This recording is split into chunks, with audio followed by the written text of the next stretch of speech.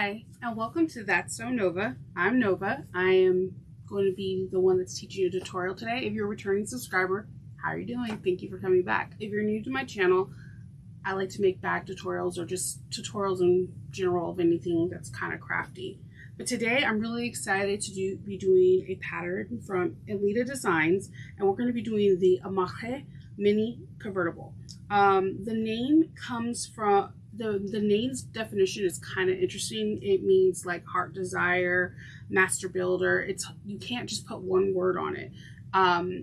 It's kind of beautiful. And if I said the name incorrect, please, I'm so sorry. I already know how that is. My name is Shanova, but I go by Nova because people constantly say my name incorrect. So with that being said, we're going to be doing this pattern, and this bag is unbelievable.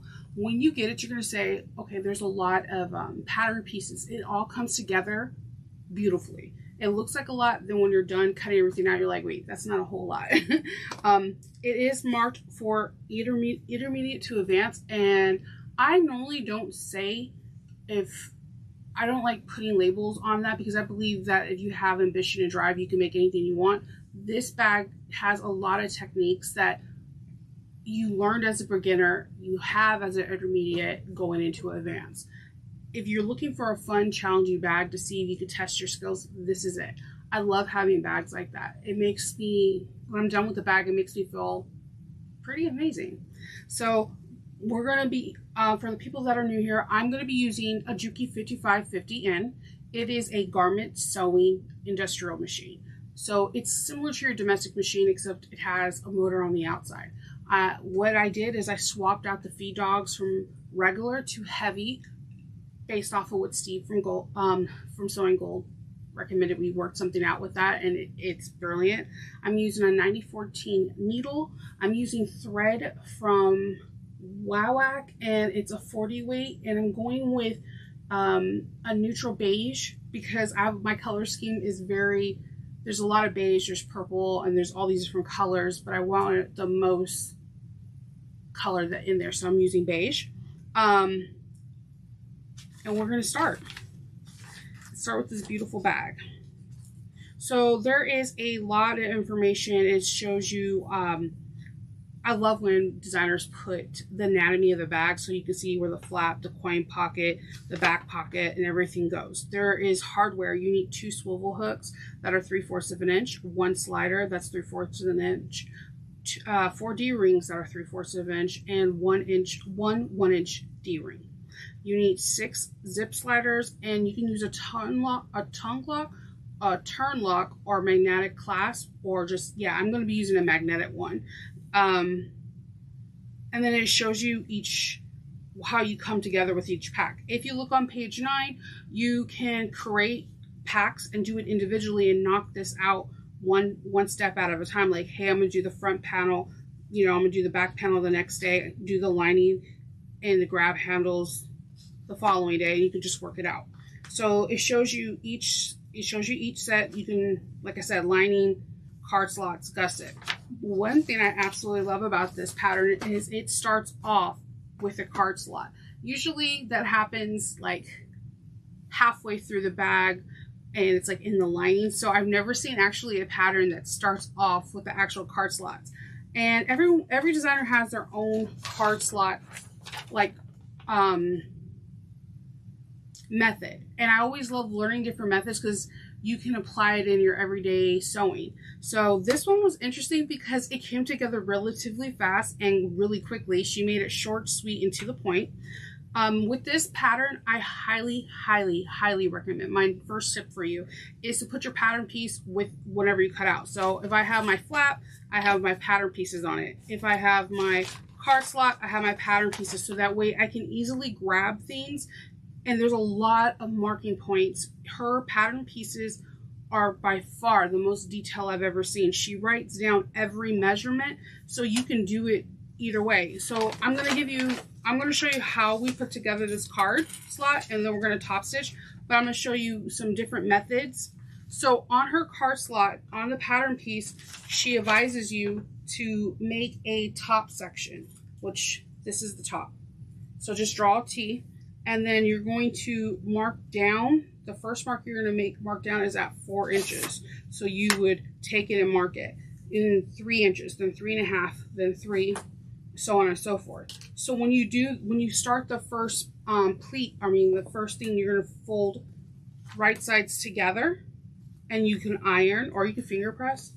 And then you take, as this is like this, you take the bottom, and I usually take a ruler to make sure it's straight, and you flip it onto itself, and then remove the ruler and then you iron that pleat, and it comes together really awesome. Look at how it's really even. They're exactly like about a 1/2 inch. But I can one up you if you're like, hey, I really suck at measuring, I cannot do a straight line to save my life. I get you, feel you. What you could do is you can actually take your fabric, fold down the first line, because again, she marked all the lines. Put your pattern piece onto your fabric, and you can draw each line. Fold and draw, fold and draw. And I feel like this is awesome because it gives you different ways you can do it. You can do it with the ruler, you can have it side by side and just draw the lines side by side, or you can do the folding method like I did. So with this, I'm going to put this pattern piece behind me, and we are going to top stitch these 3 cards. I'm going to be using a 3.5 stitch, and you're going to top stitch it at 1/8 of an inch. I'm using a zipper foot.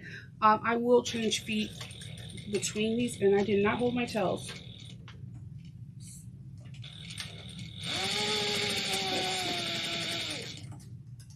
Okay, and then let's do this one. I'm using a narrow foot. I will switch between the composition foot and zipper feet.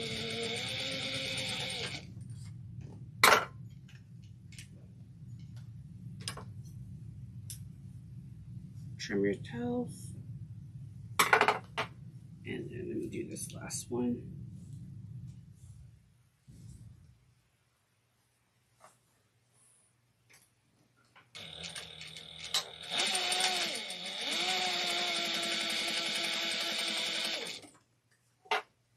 All right. So we have our card slot. We are going to now measure.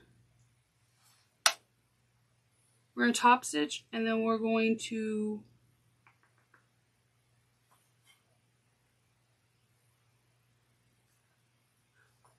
top, I'm sorry, I got stuck. We're going to top stitch, and then we're going to find its center. So it's 3, 2, it helps if you can measure it, or you can kind of do what I'm going to show you right now. It saves a little time. I'm cutting a little V on the very top and doing a little V at the bottom.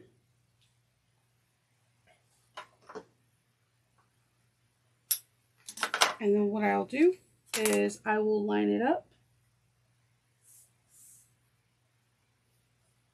And I will grab a chalk pencil and draw a line.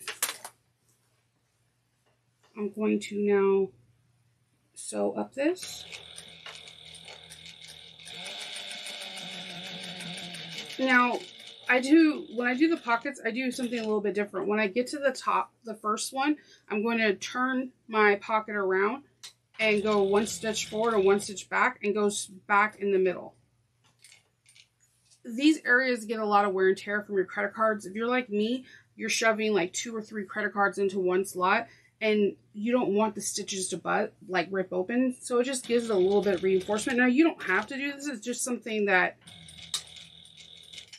I've kind of just got in a habit of doing, and I wanted to give you that tip.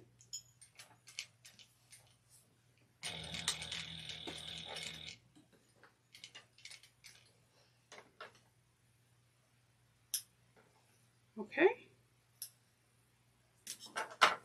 All right. So we have this. We're going to now grab our card slots, the sides. It's pattern piece O.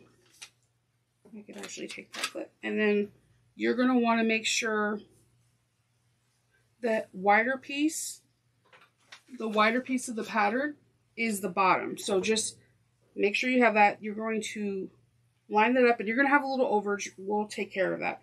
You're going to have some clips should be good. We're going to not flip the clips. We're going to sew this together, right sides together. 3/8 of an inch is the seam allowance here. Unless it's otherwise noted, that's what it is. This little mark is my 3/8 of an inch mark. So make sure you backstitch at the beginning and the end really well.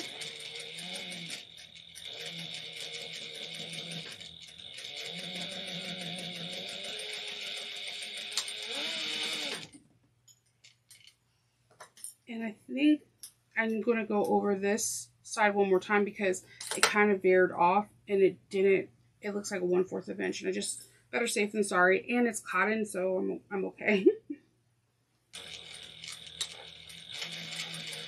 Yeah, I did. It's like, was 1/8 of an inch off. You know how you notice that? Like, nobody else would notice that except the person that's sewing. You're like, yeah, it's a little off. And being a little off sometimes can make the pattern not fit when it needs to be. So we're going to top stitch this on the side pocket at 1/8 of an inch. This is why I have the narrow foot in. It's a perfect 1/8 of an inch.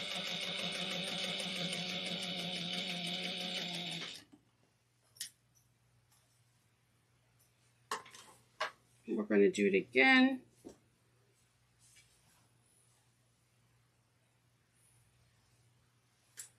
Put a few clips in it so it doesn't shift. You always can also put stitches in here to baste it down to make sure there's no shifting. That's the reason I press my pockets and my bias binding like forever, so they don't really go anywhere. I starch it and everything. I'm like, yeah, you're not moving.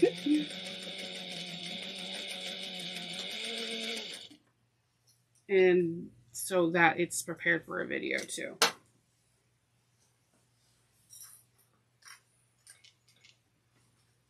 Whenever you stop, make sure that you're in the needle down position.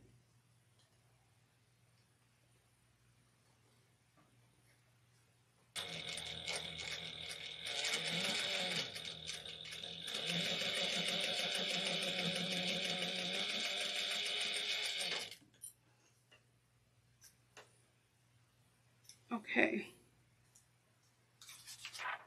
Now we're going to trim the bottom of the card slots if it's necessary, and in my case, it definitely is. I have about a scant 1/4 of an inch. All right, so our card slot is ready. We're going to now put this aside, and we're going to grab our the coin pocket and the zipper that goes with it, and the front panel. Now, again, I really like her pattern pieces because she has measurements on here if you don't want to write it out, or you can just cut out the box, and draw where you're going to cut out.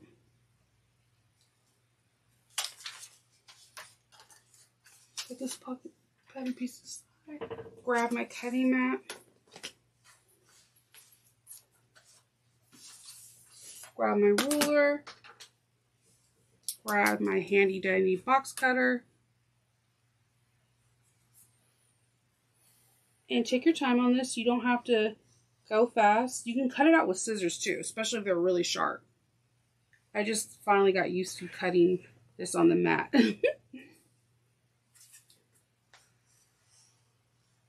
Take your time so you don't go over.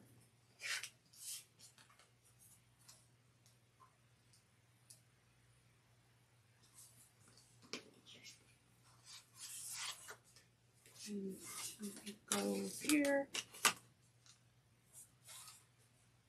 This is like a regular cheap box cutter that you can get on Amazon or Hobby Lobbies, Michaels, what have you. Just make sure when you do it, you have a sharp-ish blade and sharp-ish scissors. So it can look as neat as possible. You can cut this out before you sew, and let's say you really want to edge it up, you can put edge paint on it ahead of time, the whole 9 yards. So we have our coin pocket cut out. Put that back. And we're going to now grab our zipper that is 6.5 inches, and we're going to grab our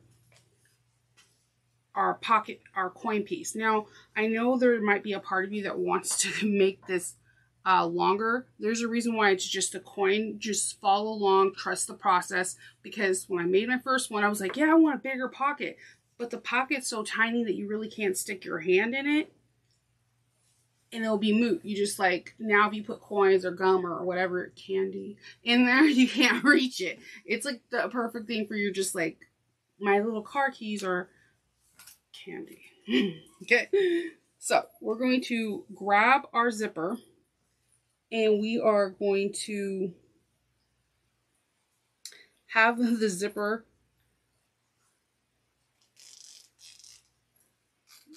going to the left. And we're going to stitch this down.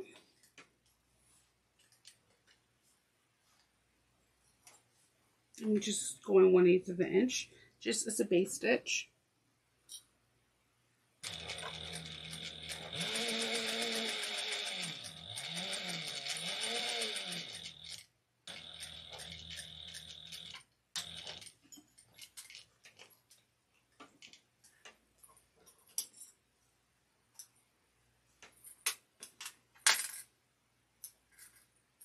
Removing all the threads. And then we're going to grab our other side, and we're going to put a base stitch on this as well.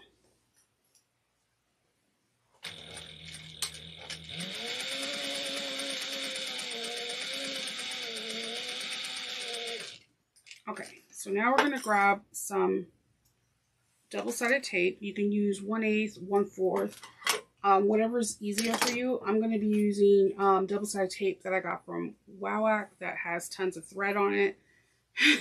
And it's 1/4 of an inch. It has like, it catches everything, like all my threads.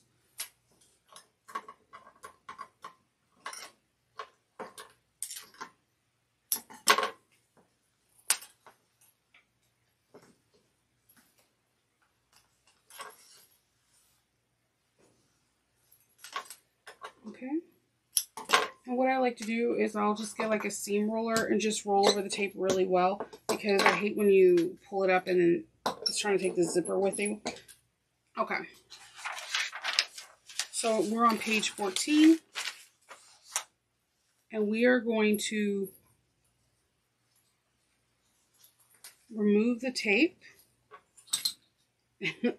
my roller wanted to move when I said that.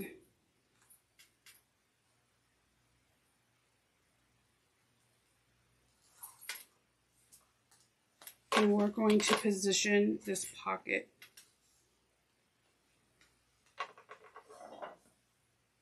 I usually like to start with the middle and then like slowly finger press.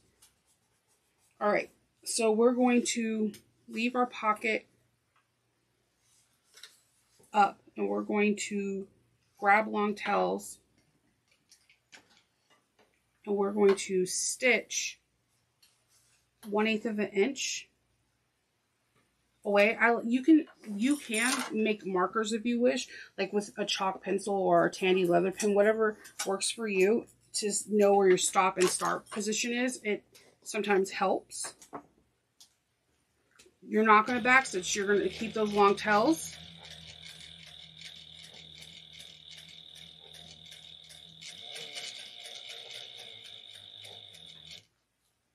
make sure your zipper pull is out of the way. Okay, and then we're going to pull long tails, and we're going to grab a pen or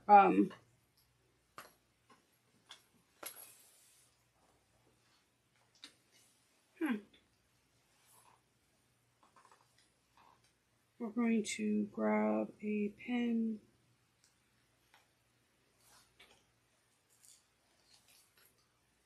Well, my thread didn't even catch, so hold on. Don't do what I'm doing right now. I'm gonna change to a 3, then a 3.5. Cork is forgiving, vinyl is not. This is one of the reasons why I like sewing with cork, is because it's a little bit more forgiving than vinyl.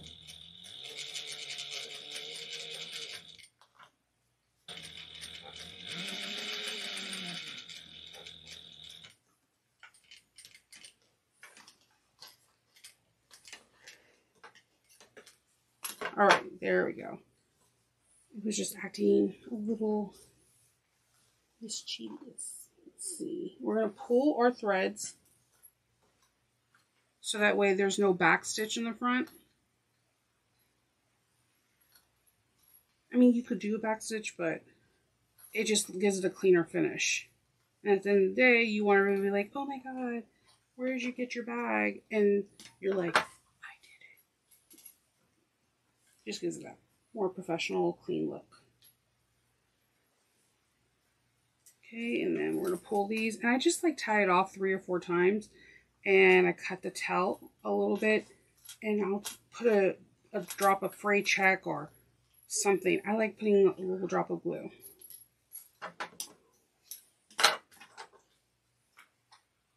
Just a drop, it doesn't need a lot. So what we're gonna do now is unclip the top, and we're going to push the pocket down. We're going to push the zipper in. And we are going to now stitch from where we ended here, go up, across, and down, leaving long tails.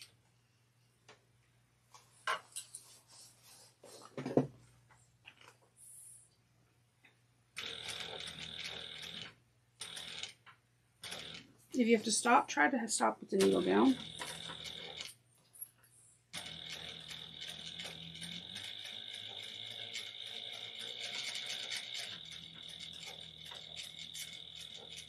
Take your time and breathe. You totally got this.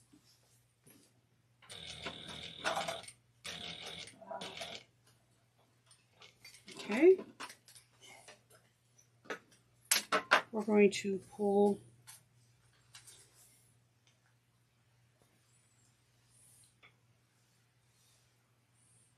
your threads.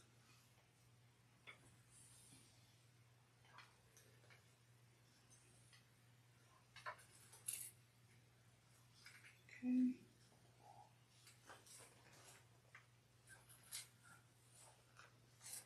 And tie it off. Trim. And do the same thing over here. Pull the threads.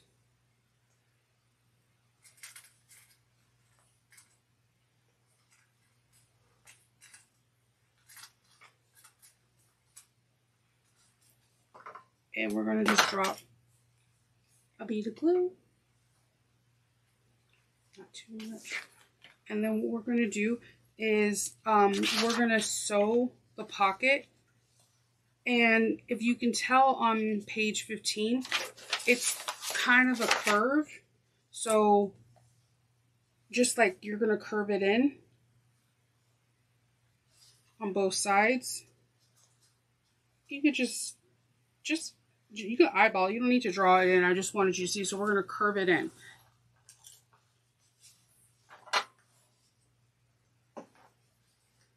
And with this, you're going to want to back stitch at the beginning and end really well.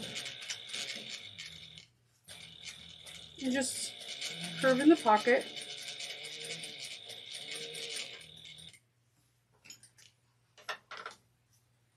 And then we're just going to trim leaving like 1/8 of an inch or above the curve line we drew. And we're going to do the same thing here. Straw following the curve.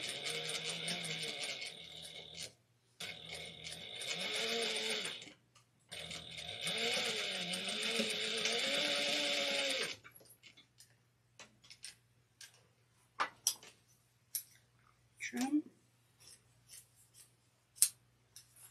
Okay. And we have our coin pocket all done. Super cute. All right, we're going to put that to the side, and we are going to grab gusset back and front, and it's in and in.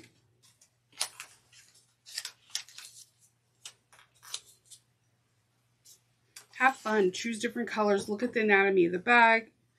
It's pretty awesome. So we are going to, the top of this is the top on the smaller piece is wider. You want your pieces to be, have excess. Cut off your excess shape flex or woven views. So it doesn't account for the seam allowance. See, when you look at them, they're supposed to be mirror images of each other. And what I do is I mark my 3/8 of the seam allowance on one side. So that way I know when to turn and pivot. So on the straight side, you need to have open, and we're going to be sewing up the slanted side.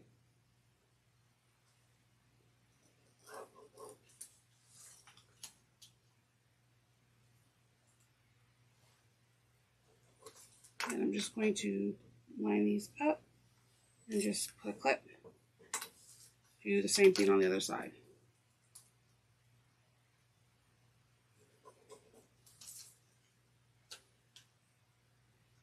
Okay.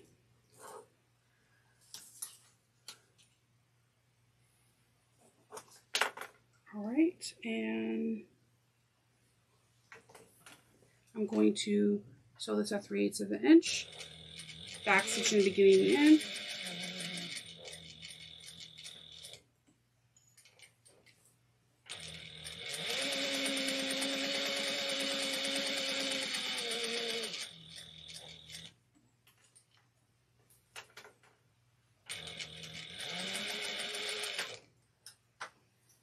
Okay, and I'm going to leave that there, do the other one, and then we're going to just keep rolling with that, sewing the right sides together, because N and M have basically the same exact thing, and then we're going to trim up the seam allowance to make sure we can get nice curves, nice points.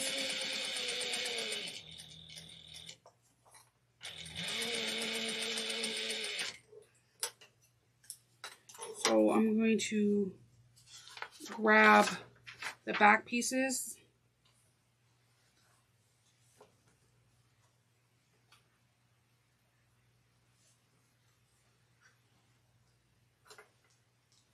Again, see the curves, the straight edge needs to be open, and the curves are going to be part of the seam. So we're going to draw these real quick. I'm using a pen so that you can see the seam allowance. I would recommend like like an air pen or a water soluble one where you can iron it off. If you're using vinyl or cork, then a Tandy leather pen.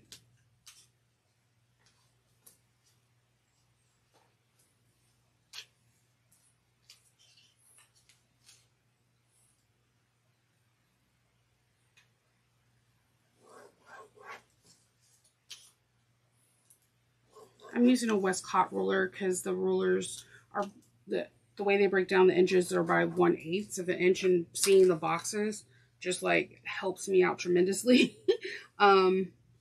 I get them from Amazon. They're just like really inexpensive.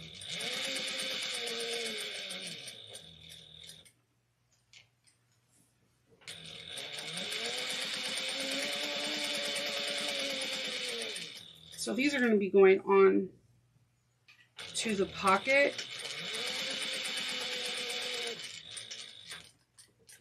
Pull all these come together. All right.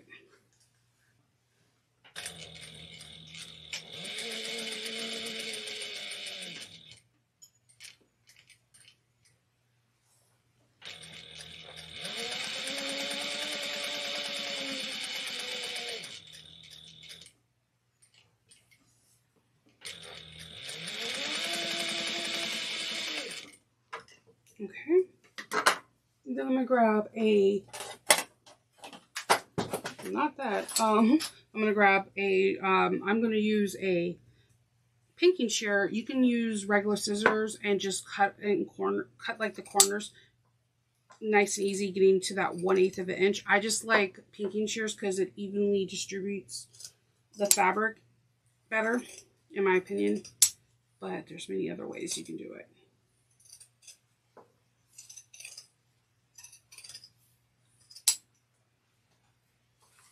Doing the same thing.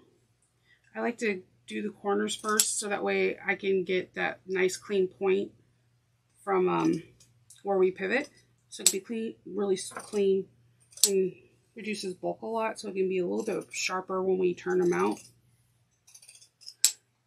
Try not to cut into the stitches. If by chance you accidentally do, it's not the end of the world. You can go back around that same piece and just do 1/8 of an inch all the way around.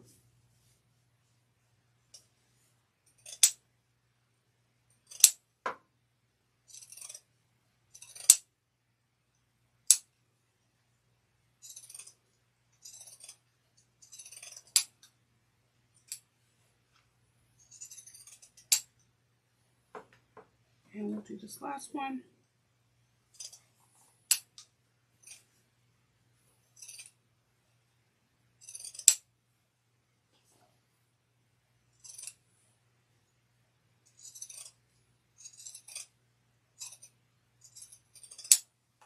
Okay, and I am going to grab all this, and then I'm going to grab a point turner, and I'm going to do it right side out. And after you do this right sides out, you can hit it with some steam on your iron to give it a nice crisp, clean look.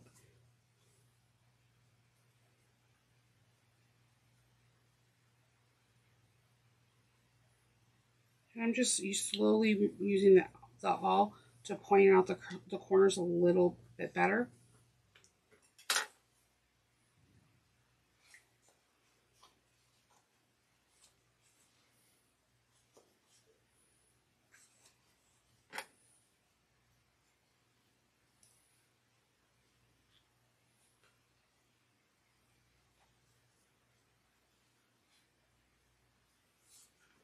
Okay.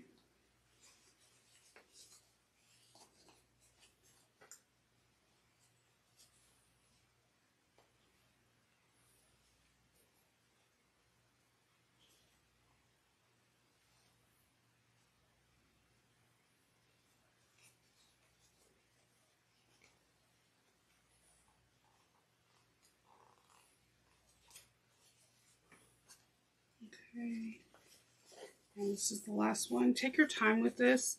You can hurry up if you wish, but if you point those corners out really, really well, it just gives it a nice crisp look. And then also when we come to the next step, there's not so much bulk in the seam.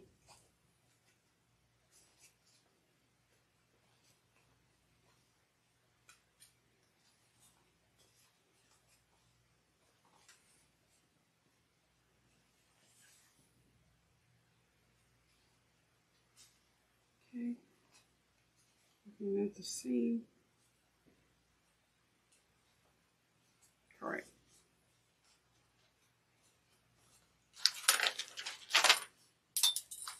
Okay.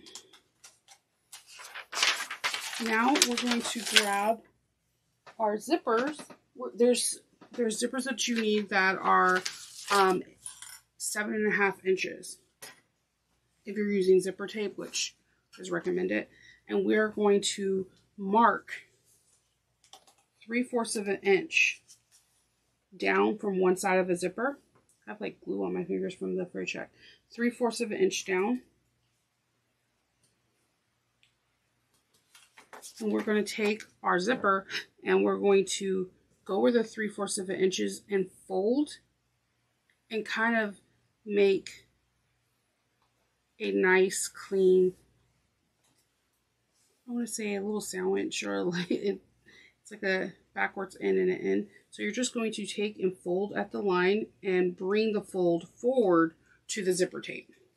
And I'm popping a couple pins in, and I'm going to bring it over to the sewing machine real quick.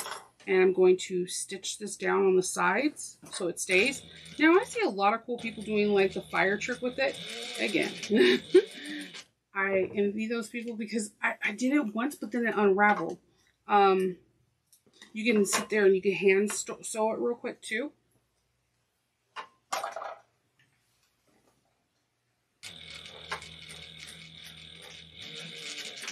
I'm just going back and forth real quick on it. Nothing fancy. Removing the pins. Now we have these two. We're going to grab our main front panel lining, and we're going to take the smaller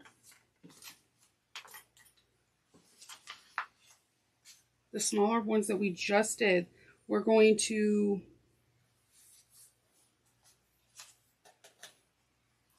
sew the front pockets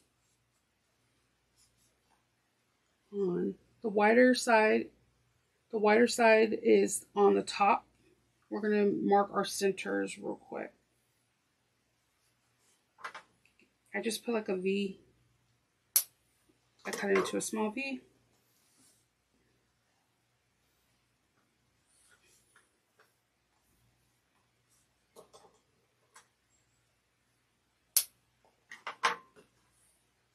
I'm going to do the same thing here. Cut off the excess woven fuse.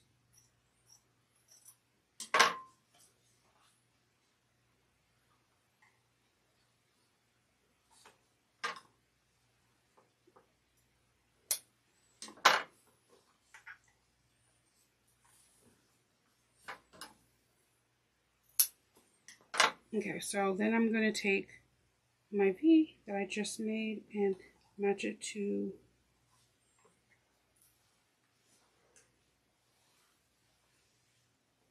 the clip, the V, and we're going to base this on at 1/8 of an inch on both sides. Make sure you have your water with you. Take your water breaks. All right, we're going to base this on the side 1/8 of an inch. Let's see.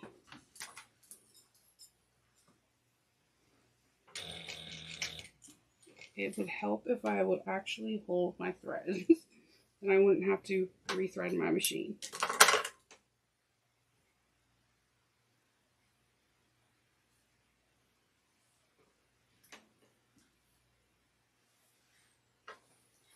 Okay, let's do this again. And I'm basting this on.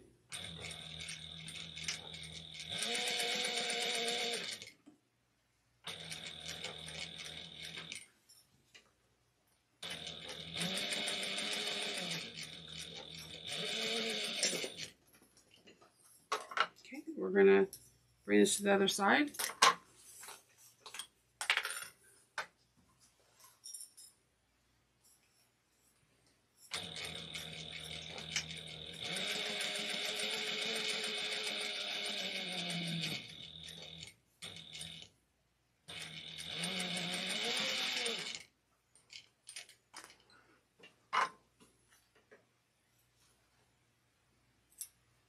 Okay.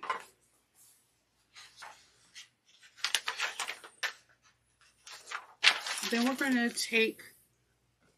going to make sure that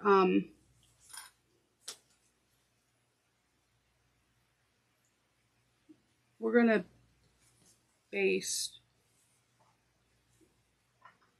we're going to baste the zippers onto the little panels, the little gusset panels. And we want to make sure that we're at least half an inch. So half an inch away from the top when we do this. Clips. Right sides together. So we're going to put the right sides of, we're going to put the right sides of the zipper tape on the right, we're going to have the right sides up. I'm like trying to say the word and I'm just messing up. We're going to have the zipper tape right sides up.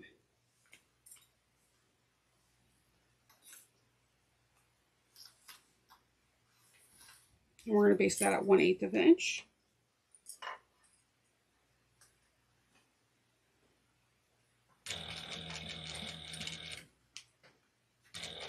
Use a hump zipper if the zipper part is a little too bulky. And go all the way down.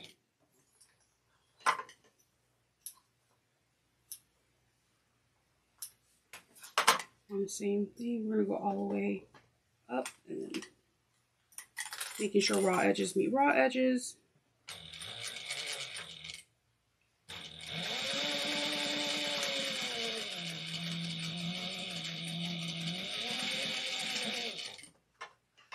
Okay.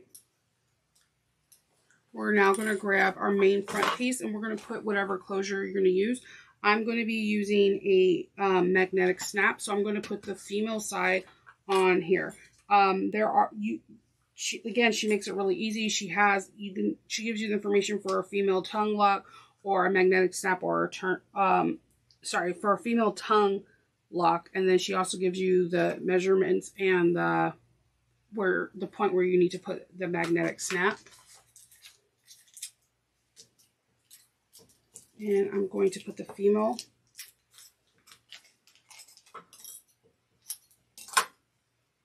Grab a washer real quick.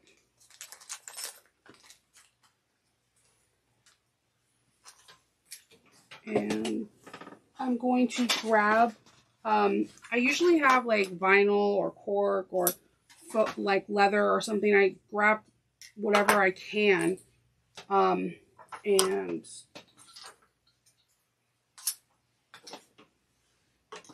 I put it on the back of where the magnetic snap is. I just measure it in the back. I'm using cork, and it will be strong enough, but I just really believe in reinforcements. So I'm going to just stick that on the back. Now I'm going to measure my magnetic snap where I made the mark earlier. And I am going to find my box cutter that just disappeared. It's under right where you are. Pick that up. Oh, okay, thank you. That's my husband in the background. Hello. All right. And then I'm going to put the box cutter away after I put this thing. I'm going to drop some glue.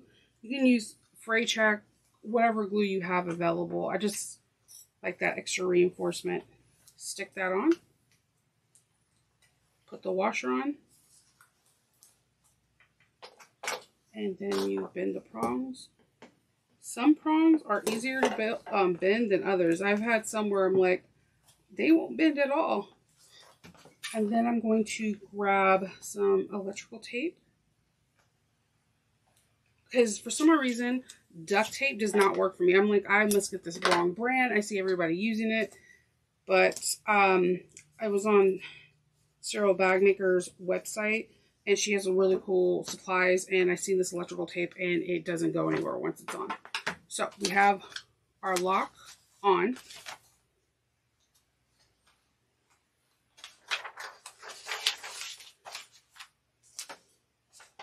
We're going to take the right sides. First, before I do the right sides, let me draw my 3/8 of an inch. Oh, I'm sorry. We're going to sew the pieces together at 1/4 of an inch. 1/4 of an inch seam allowance. And on the zipper sides, we're going to do 3/8 of an inch.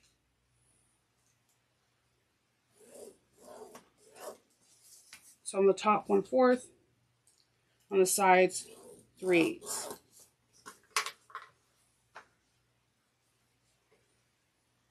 Just, if you have to, make sure that you have the right sides going. You don't want your turn lock down there, or it could be all sorts of not fun of unpicking and using your seam ripper. Use as many or as few clips as you want. So I'm going to grab my threads, and I'm going to start 3/8 of an inch on one side.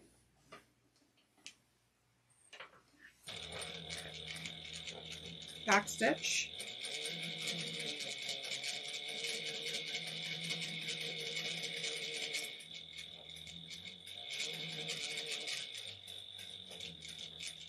Okay, now we're going to go to the 1/4 of an inch.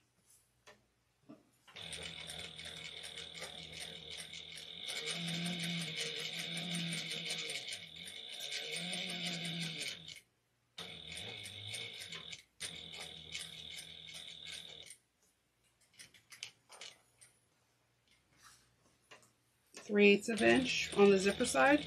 Use a hump jumper if that area is a little bulky, because we're going from just having like a few layers into having the zipper tape that's folded on itself. So take your time. There's no race, there's no competition. You got this. Back stitch.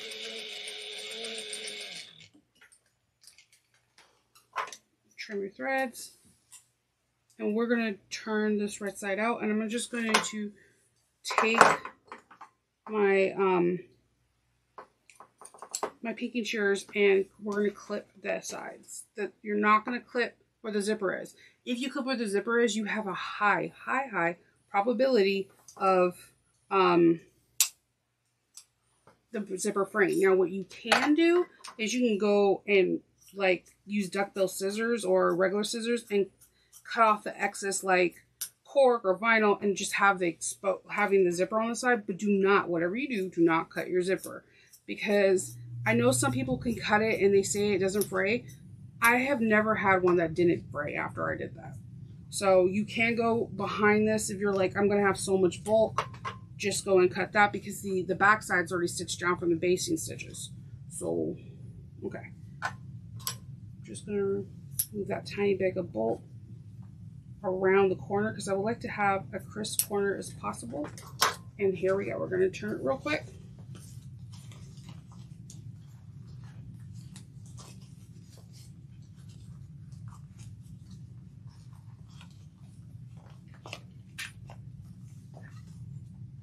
And then I'm going to get my boning tool, and I'm just going to gently get these curves out. Take your time.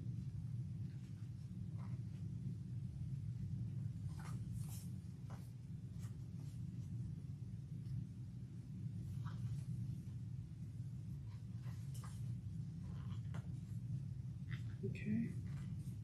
It could take a little time, a little wiggling. Just don't poke through a stitch, so you don't have to re-stitch anything, because that could be a bother. All right. So we're going to then take this part right here, the little, mine's is purple for a reason so you can see it. You're gonna clip this purple down. I'm just going to try to poke out this corner a little bit more.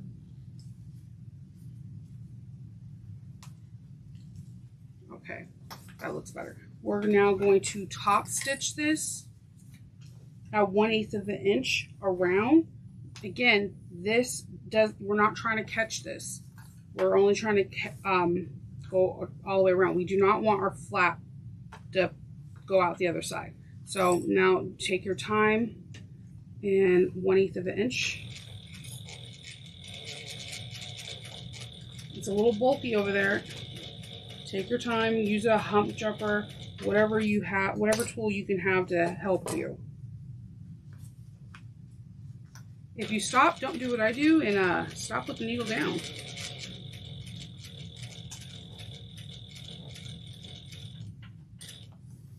And it's, again, a transition from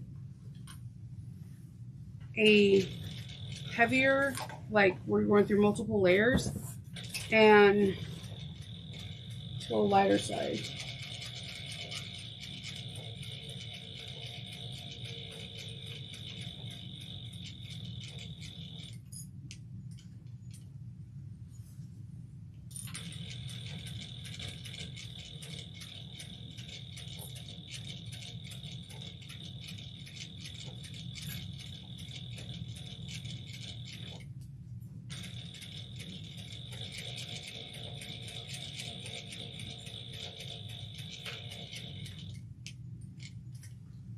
Okay, let's trim these threads. And we have this sewed down.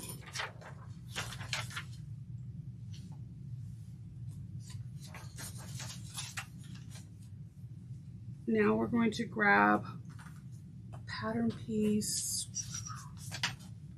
template H.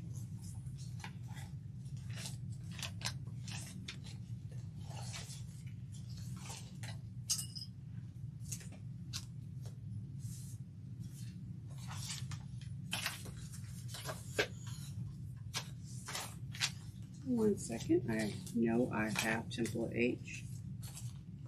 I think I do.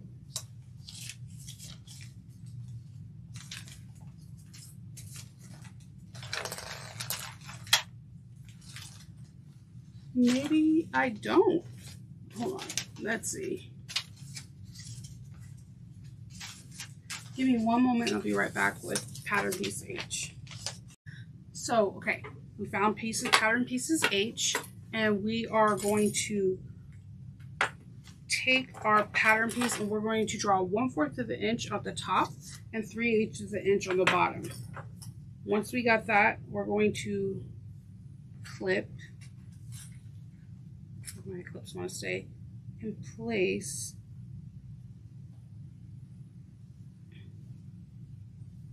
zippers, and I'm just matching edge to edge to make sure it's all clean.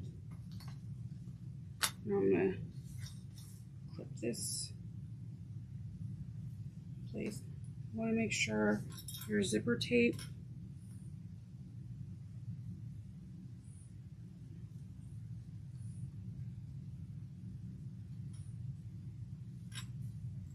is raw edge, matching raw edge. Take your time, get it right, so that way you're not like, oh, it's not even, it's not this. So 1/4 of an inch we're going to sew, then we're going to pivot at the 3/8 of an inch mark and go down. Let's see.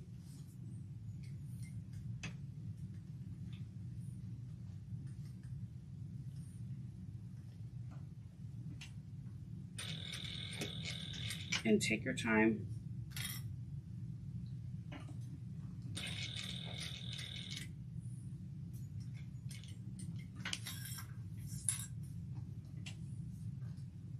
See how my zipper shifted? I want to, while my pull is down, I'm going to just line it up with the purple again. Raw edge to raw edge. You don't want, if it looks buckled on when you're doing this, it'll look buckled and worse when it's all sewn together. So we're gonna go down 3/8 of an inch.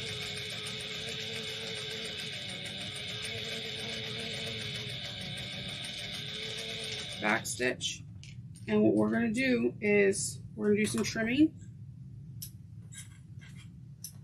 You can use your pinking shears, but I'm gonna show you how to not. If you don't have pinking shears, you can use your scissors. You're gonna cut in the corner above,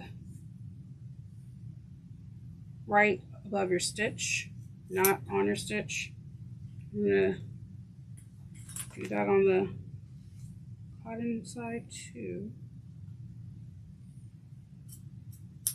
And I'm going to trim down this V part of the zipper, not cutting into my other zipper part of the zipper tape. Do not cut in or it'll fray. And I'm just going to trim this cork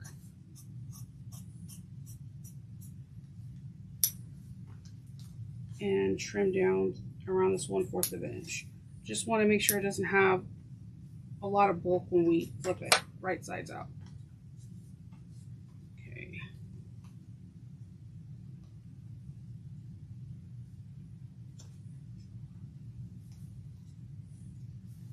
Okay. And we're just gonna use your boning tool and just maneuver around so you can get it nice and clean, like a nice clean point. And then I'm going to match raw edges to raw edges, and we're going to baste around this with using 1/8 of an inch seam allowance.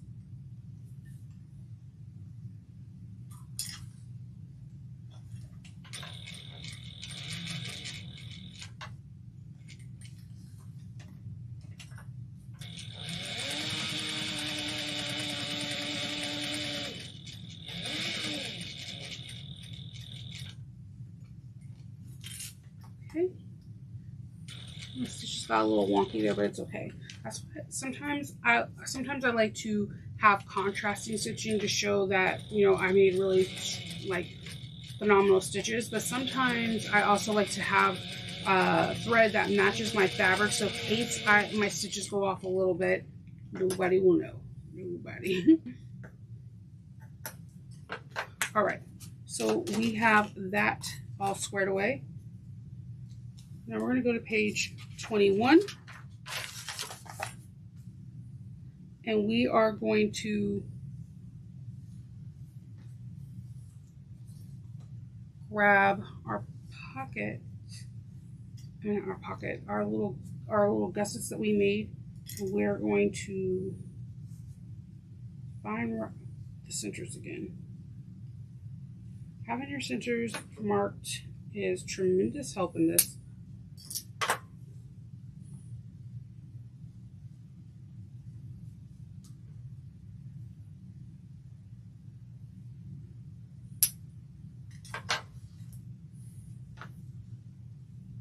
We're going to,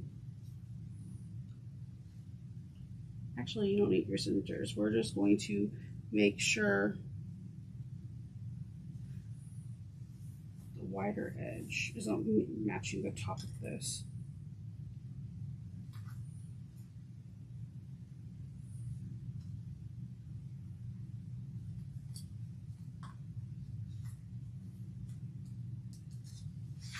Okay. We're going to sew together 1/8 of an inch. Back stitch at the beginning and the end.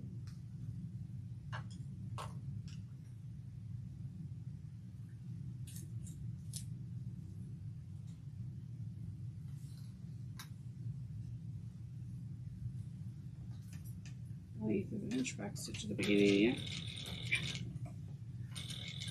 the end.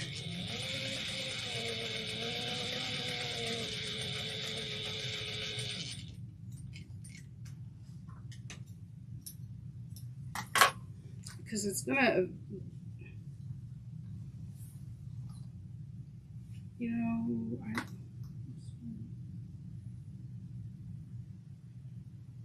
I did this wrong. I'm sorry. I knew it wasn't looking right.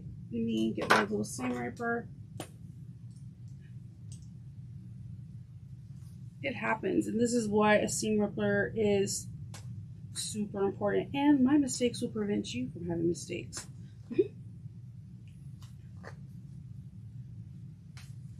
We're on page 21, and we're going to seam rip this out first. Thank goodness it's cotton.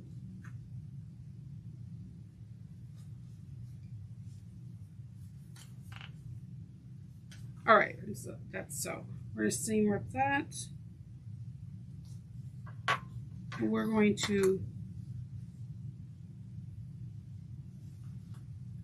put it like this. It's going to be right sides together. This encases the back.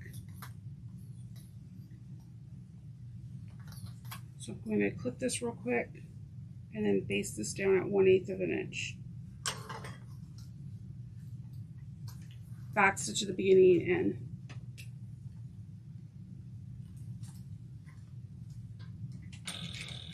We're going to do that at both sides.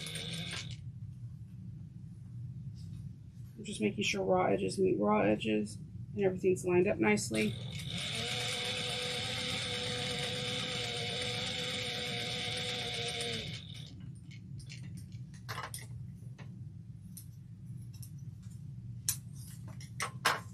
And grab my other one.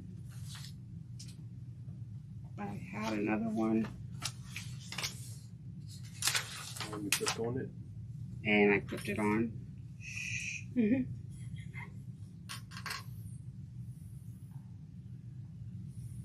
Raw edges to raw edges.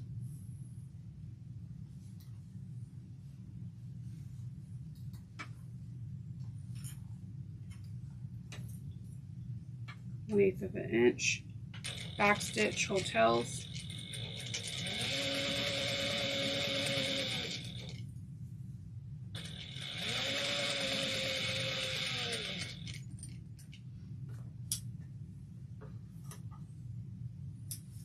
Okay, now we're going to grab our pattern pieces, and I'm using a magnetic snap, so I want to make sure that I first make sure that I cut out my interfacing. I'm going to put my magnet up on my lining piece, so that way fits.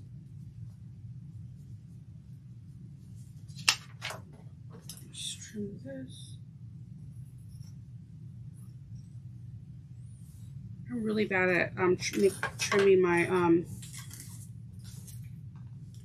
my lining sometimes, or just like interfacing, because like I did a fuse block. I cut it out, and I cut out the way I usually do it is I cut out all the pieces that I'm going to do with interfacing first, and then I fuse those pieces onto fabric, so that way the shrinkage is minimum. Box cutter.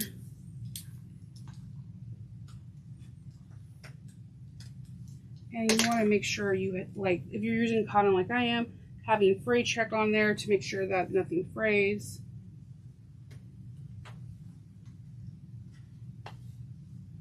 And I put Decovil Light in the back of this, so that way it can have a nice stabilization and it won't like pull and tear through. I'm looking for my pliers, but there they are. And I caught them as they fell. Oh, nope, I didn't.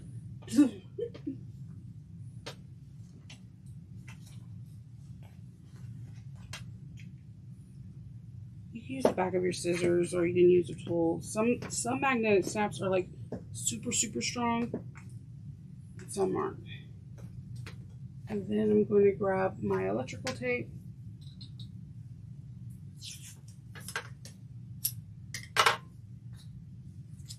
Put that on the back.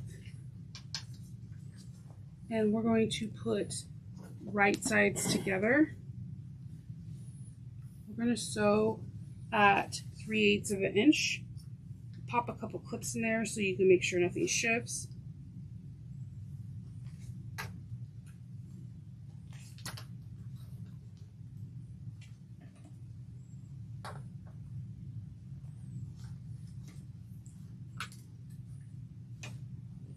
Right sides together, 3/8 of an inch.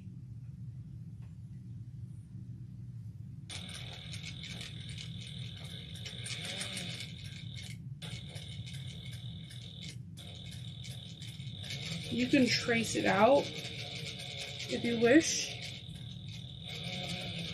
I'm just following the guide on my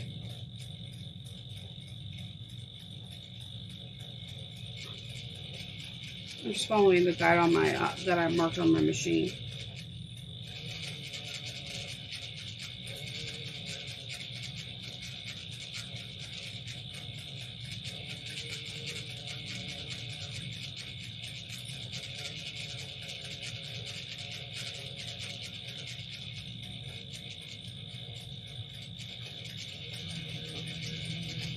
Okay. Don't hold your breath when you're doing that. You could do this. Grab some pinking shears, and I'm just going to help reduce the bulk so to lay it a little bit flatter. I'm just going to pink around it.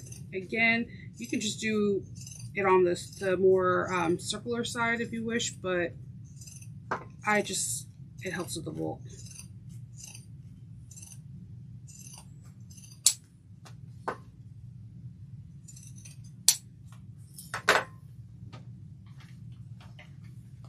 And normally what I'll tell people to do is use your iron real quick and get this all mushy. Like, get this all really squishy and then turn it and then iron it again. Because it could be like difficult if it's like cork or vinyl or something along those lines where it's just like doesn't want to give. And I'm just going to remove threads and go for it.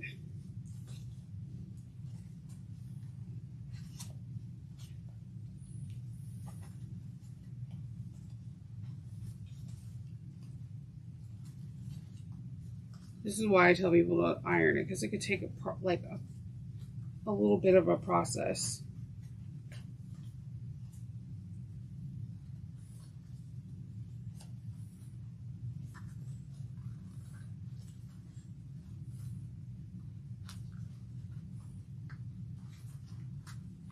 And then I'm going to grab some hemostats and just help pull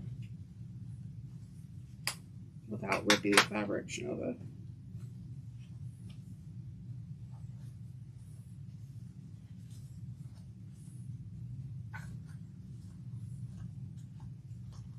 This is a very small hole. I'm like 6 seconds away from starting my iron and like hitting it up real quick.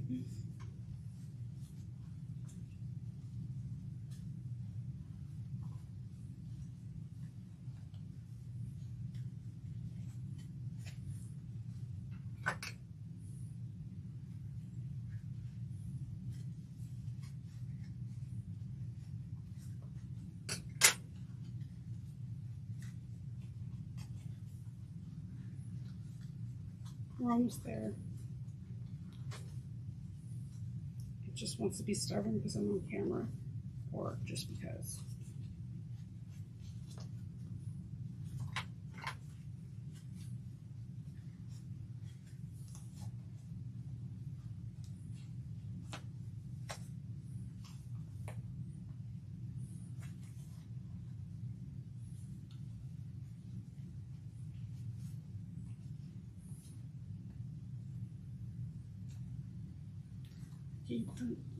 Let's see.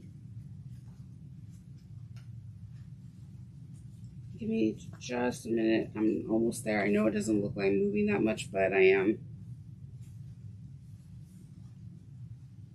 Man, I'm testing the limits with these stitches.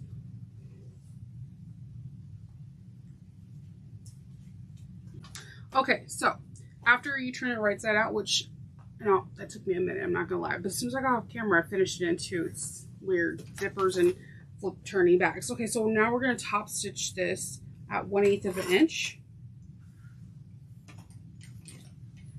If you're using cork or vinyl, you can use a little longer stitch length because it looks pretty and it helps with the bad not like the holes won't be so close together where it's easy to rip, like it perforates the vinyl. I have glue all over my hands.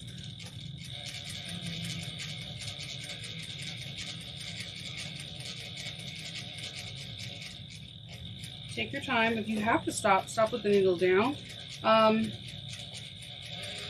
If you can do it in all one moment, then that's cool. If you can't, that's cool. Do whatever makes it easier for you.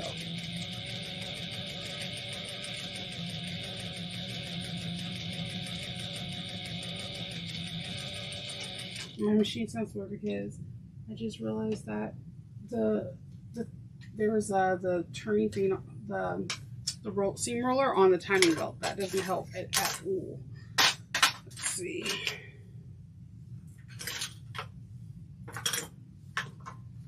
Trim the threads.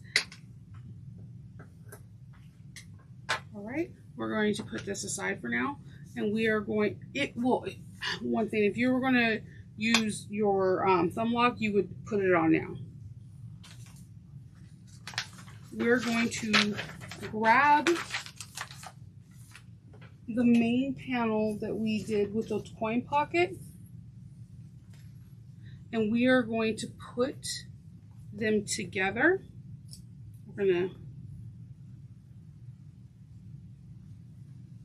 Our credit card slots. We're gonna put our credit card slots and the coin.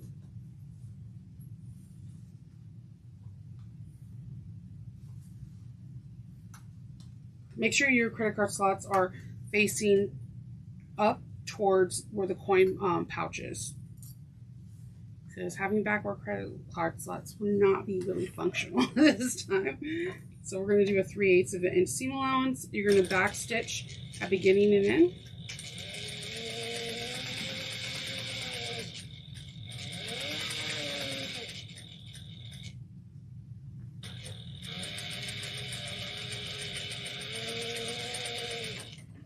Okay.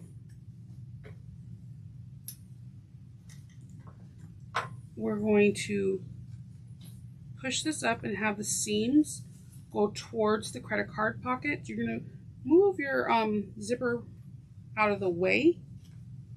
Not your zipper, but your coin pouch out of the way so it doesn't get caught up in the seam allowance.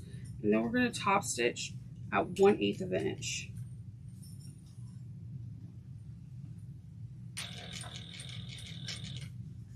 Make sure the seam continuously goes towards the pocket.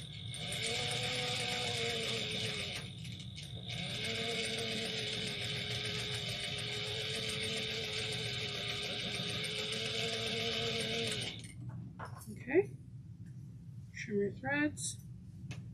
Then we're going to place our first, actually it would help if I got zippers on here, because you can use the zipper pocket function without zippers, right?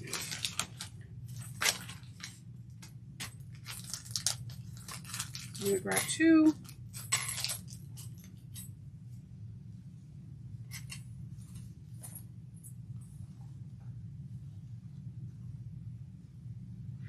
We're also, before we put this on, I forgot to say we're going to sew these top stitching at 1/8 of an inch on both sides. So before I put these zippers on,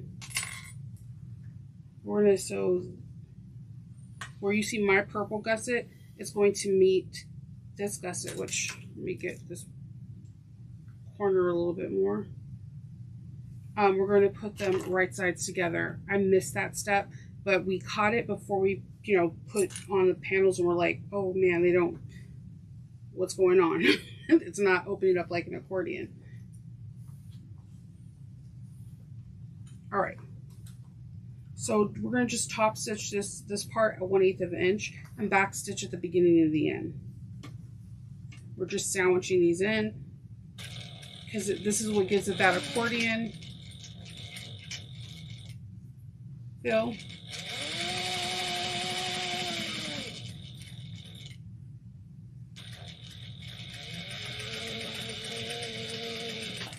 And just make sure everything got sewn together.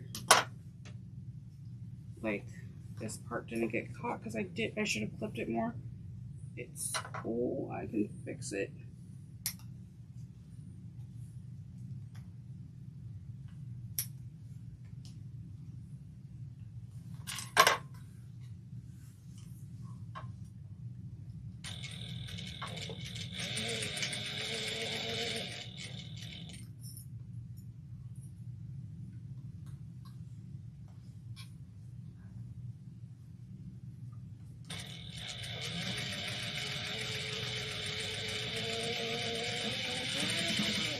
Okay, now trim the threads, and we're going to repeat on the other side.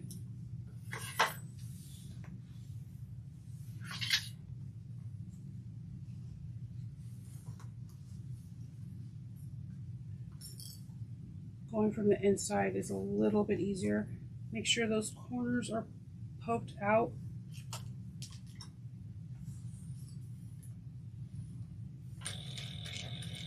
Catching those mistakes prior to constructing it is like really pivotal.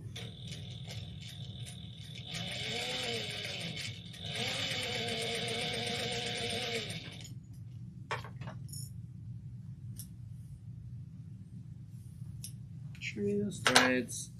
All right, so now I'm going to put on the zippers. There's two.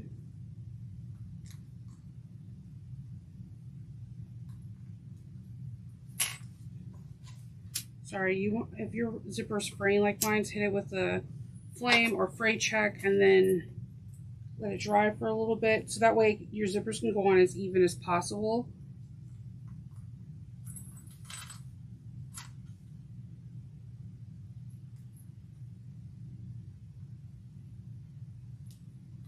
I'm going to try the side first every single time.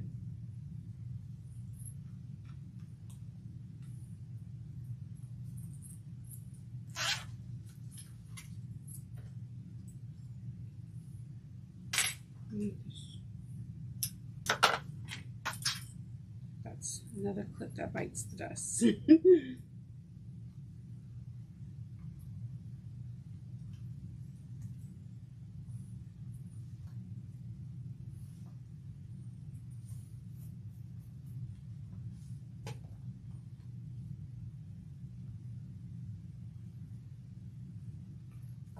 Okay, and we got the second one on. Now we're going to take this and we're going to clip it well. Raw edges meaning raw edges. You're going through some bulk here, so if you want to change your foot for a composition foot or something that can handle the bulk a little better, this is the time to do so. So I'm just going to remove my little foot. I will use it again in here, especially when we do the lining. Or I might use it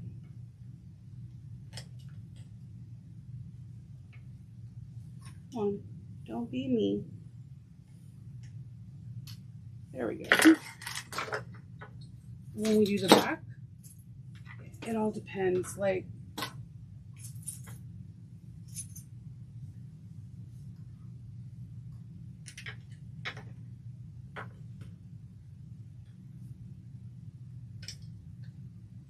I change my feet a lot depending on what kind of stitch I'm trying to achieve, if I'm trying to get a closer stitch or what have you. So we're going to go through this, and we're going to sew this at 1/8 of an inch going down, across, and up.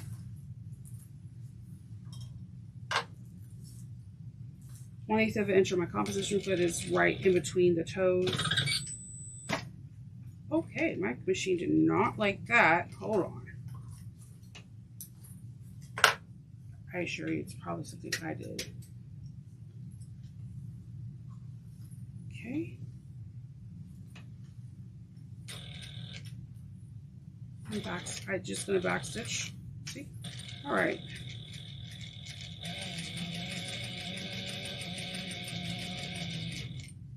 Making sure raw edges are with raw edges. And we're going to pivot, go across. The way that the designer made this is like none of the bulky folding parts are actually in this seam allowance, so it can go really smoothly.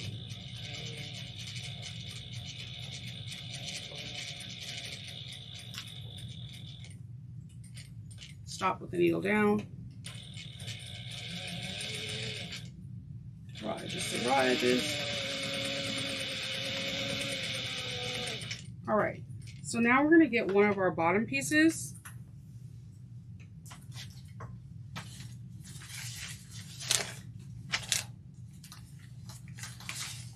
It's pattern F, yeah, pattern piece F, and we are going to place it right sides to our main panel piece, and we are going to sew it at 3/8 of an inch.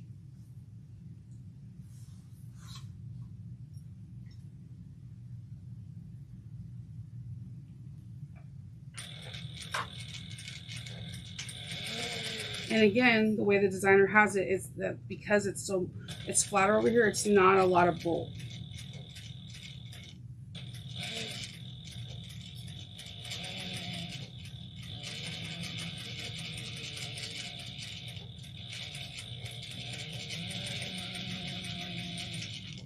Okay.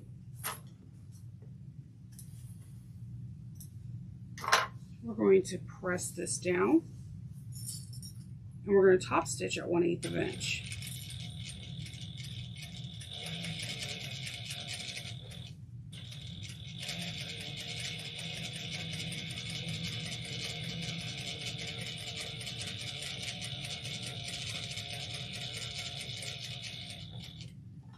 This is really cute. I really like the shape of this.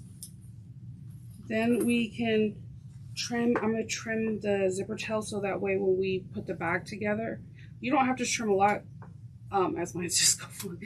Just trimming so that way it can when we're doing the binding, it doesn't get caught up in anything.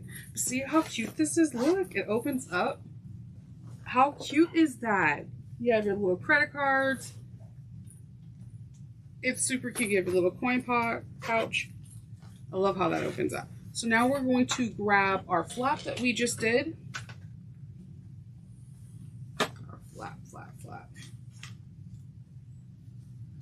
Okay, and we're gonna find, I like to find my centers on the, you know what, find your centers, and we're gonna put, I'm gonna show you what I'm gonna do with the magnet snap.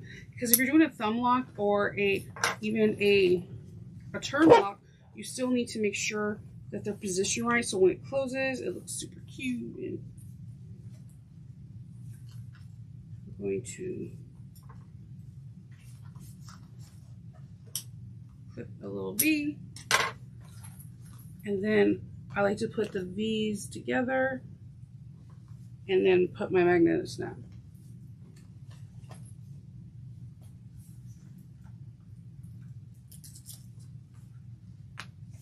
Okay, and then I'm going to baste this on.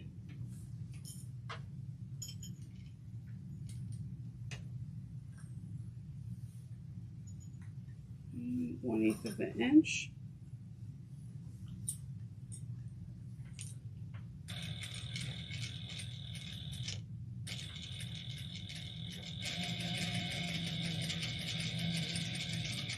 All right.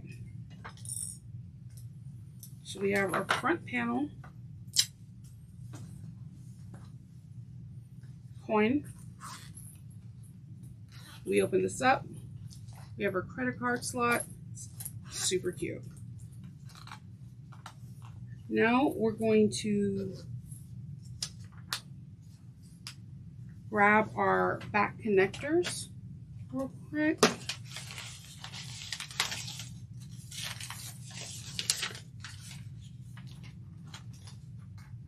And we're going to find the center, and we're going to put tape. Double-sided tape. Which tape? Oh no, it's not that. Normally I'm looking for the ribbon that I have, because what I like to do is to ensure the stability of the bag. What I do is I put. It seems like a lot of double-sided tape, but when you see what I do, you'll understand. I'm using cork, and you can put like a strip, like 5/8 of an inch or 7/8 of an inch or whatever you have available. In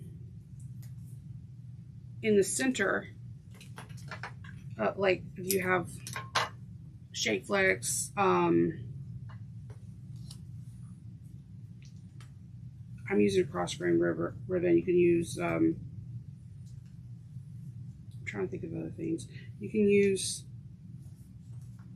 I'm having like a brain, where my brain's not functioning. You can use Decoville, heavy or light. Those scraps are genius. Or if you have cross grain ribbon, I'm using twill tape. And normally I use a thinner one, but I can't find it, so we're just going to work with what we got. I use this so that way if I'm using vinyl, if I'm using cork, it gives it stability, so it won't stretch, and you have less chance of there being like an accident where something rips out. It just gives it a little bit of stability, and it's not a whole lot of bulk. Cross grain ribbon is actually best. You can get those at Michael's sometimes for like 99 cents, especially if like a holiday pass, and no one's going to see it because it's going to be inside your it's going to be inside your seam, so it's going to be hidden.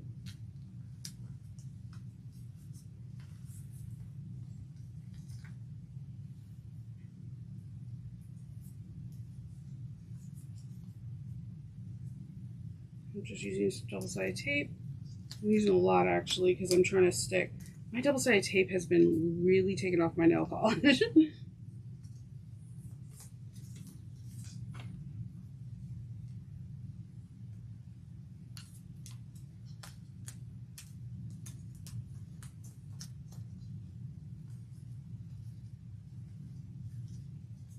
All right.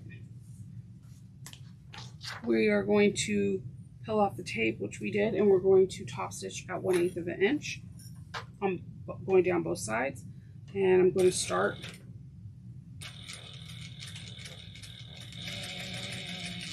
and then what I do is I bring another one right behind it on the same side.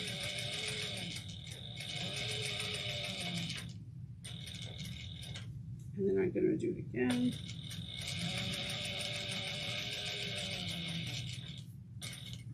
I usually just cross over on whatever piece I ended on.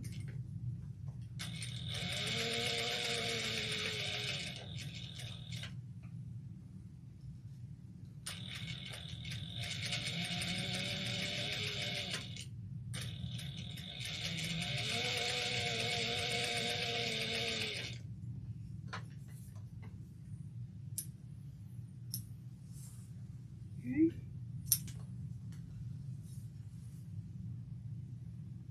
So we have these pieces. We're going to get your rings for them.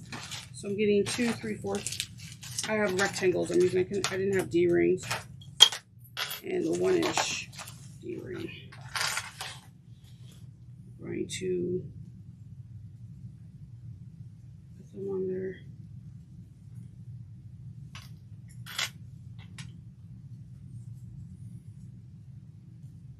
It just gives it a little, you can use Decoville Light, Shape Flicks, whatever you have on hand. It doesn't have to be cross grain. It's just something I use that is not that expensive. So we're going to put these to the side, and we're going to get the back pocket for our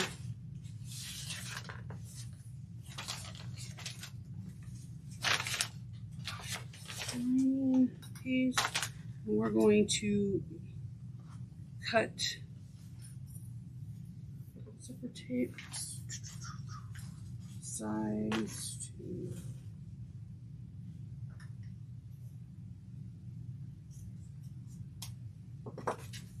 9 inches.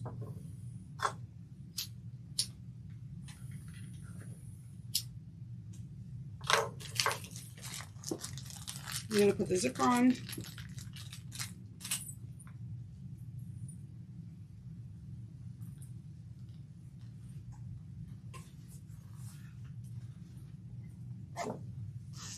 Bring the zipper all the way to the other end.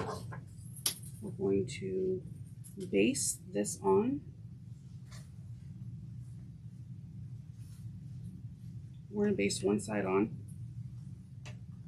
using 1/8 of an inch seam allowance.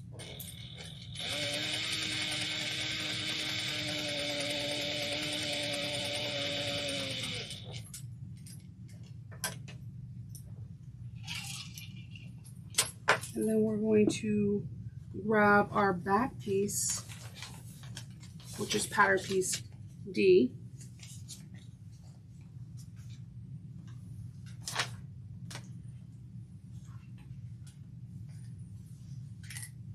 Let's see.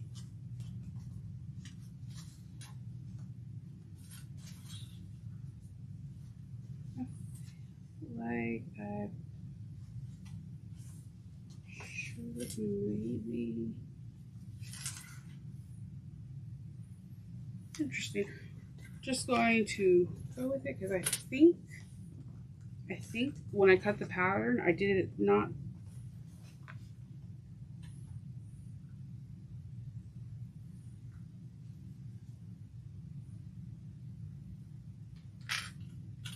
I'm going to put the zipper this other direction because I believe when I cut this, I cut it mirror on the wrong sides. I didn't cut it from the pattern piece from the right side. I think I put it on drew it on from the wrong side, and now it's like kind of mirroring. Hold on.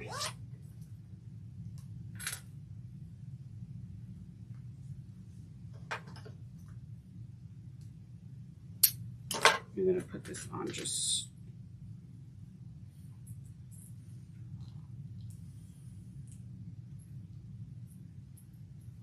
All right. You'll see what I mean in a second. We can still work out. It's going to be fine. We're going to do this at sew together at 1/4 of an inch seam allowance.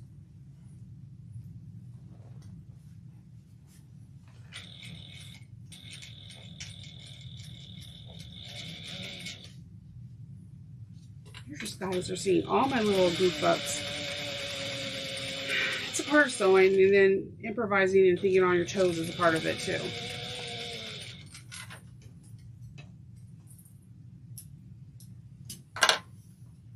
And I'm going to press this down, and we're going to take this little seam allowance here. We're going to press it towards the fabric, towards the main exterior fabric, and we're going to top stitch it down at 1/8 of an inch.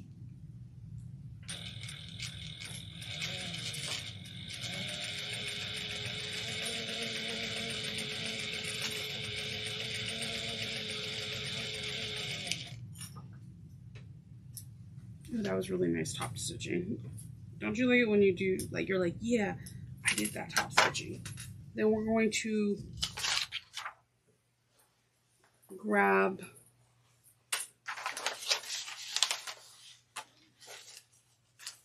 our piece U.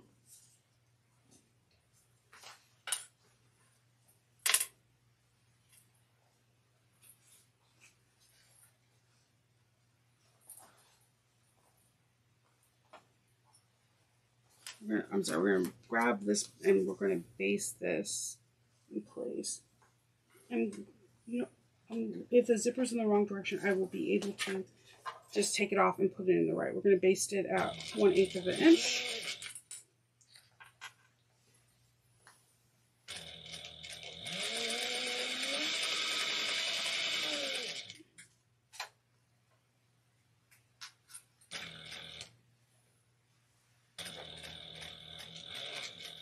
Let's see.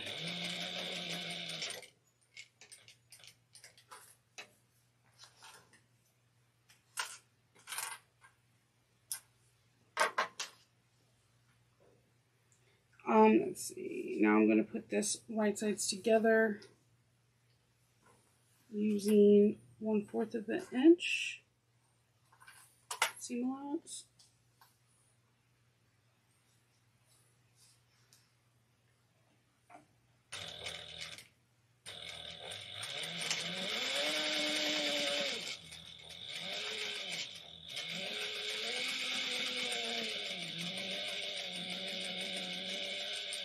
Okay, we're going to now top stitch, again pressing the seams towards the exterior fabric.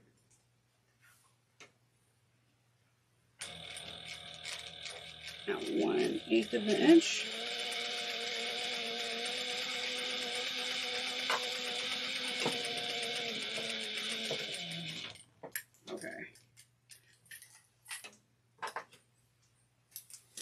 And we are going to pull the fabric. I like how this comes together. You're gonna pull the fabric towards the where the exterior meets. And we're gonna cut into this.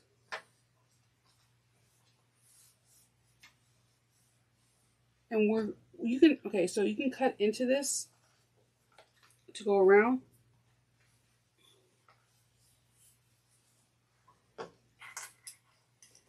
Or I'm just going to, what I'm going to do is I'm tracing this, and I'm going to make sure I'm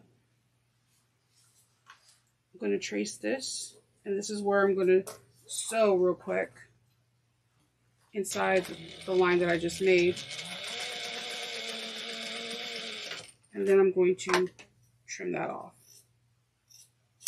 So that way it be there, and then going to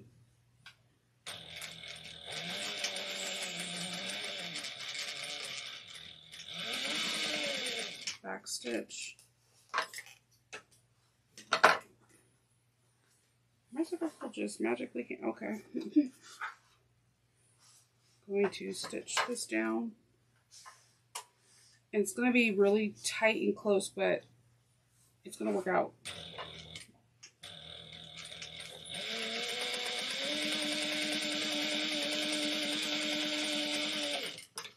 Okay.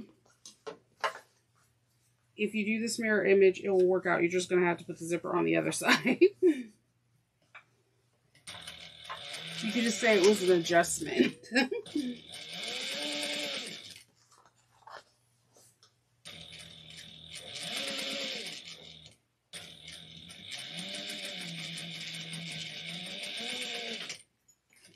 Let me trim.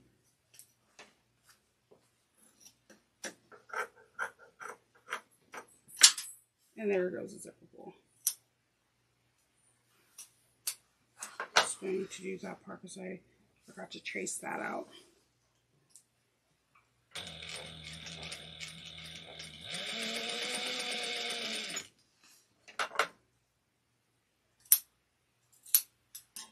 Okay. And then I'm going to grab another zipper pull and put this on.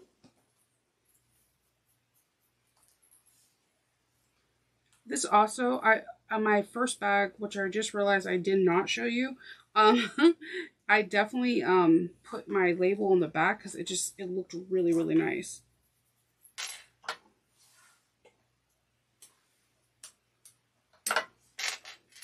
If you're having troubles with your zipper pull, just make sure each coil is the exact same height. Whenever I don't have them the same height, then I get frustrated. And they should just click on.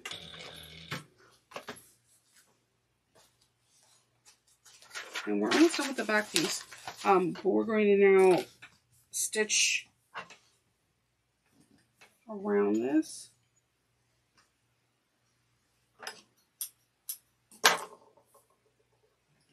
Making sure that we enclose all of the lining piece. We're going to stitch around this real quick. 1/8 of an inch seam allowance.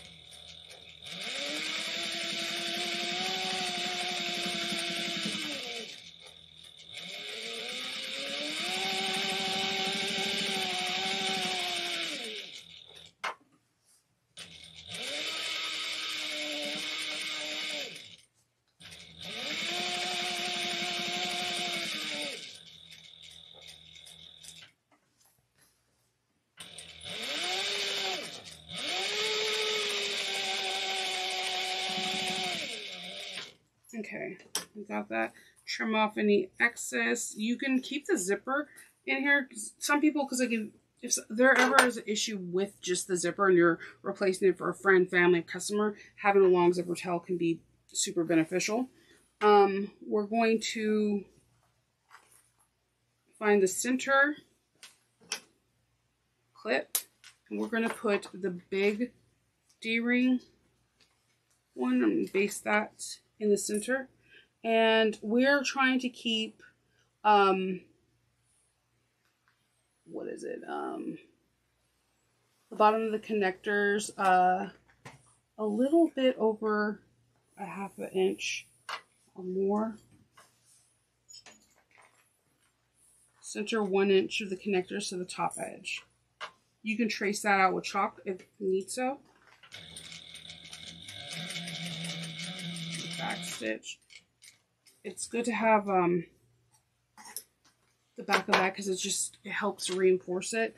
Then we're going to go 1 inch from each edge.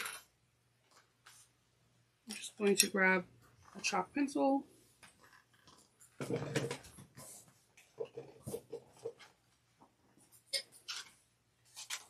we're going to go towards the inside.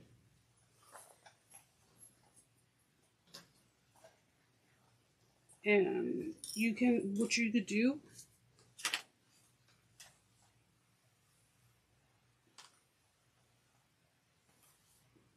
is just draw a line to make sure it's even. Each one are even instead of eyeballing it like I do.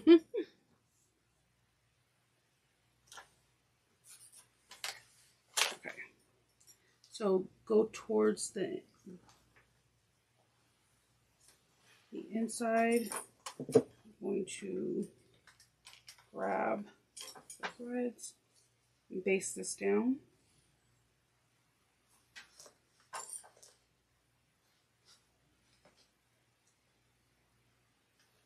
If my hands want to work.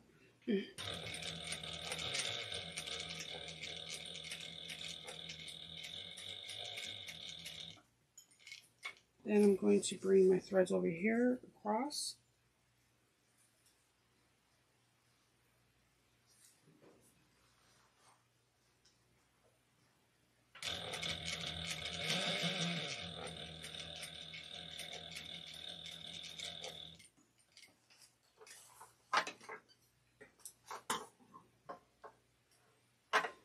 Okay, so then we're going to trim your threads.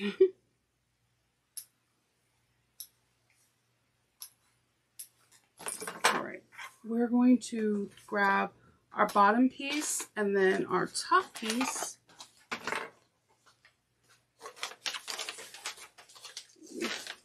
Get the top piece.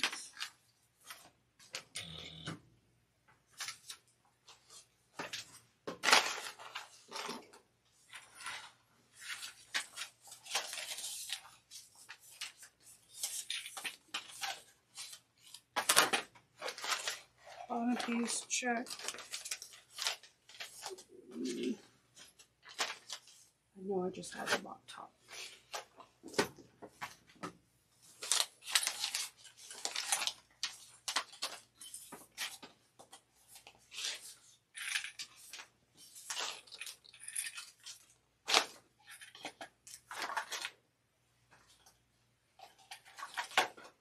Okay, let me go get the top piece and I'll be right back. All right, we're going to grab pattern piece S and we're going to put it on top. The bottom is exactly what we did before. We're going to put folded to get seams together, right sides together, and we're going to go 3/8 of an inch, and then we're going to top stitch at 1/8 of an inch.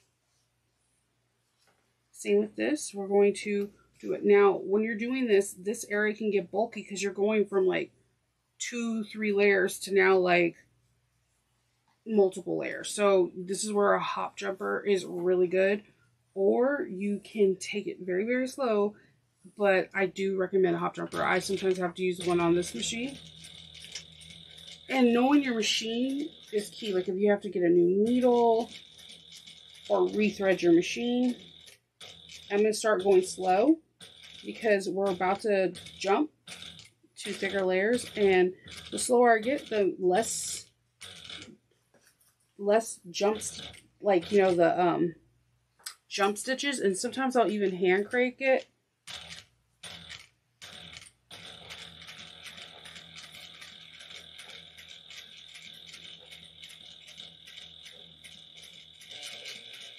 Okay, and what I do, just for good measure, is I'll go like 1/8 of an inch lower than the seam allowance, just on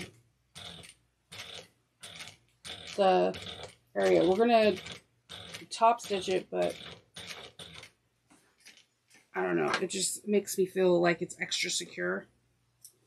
I'm gonna flip this up.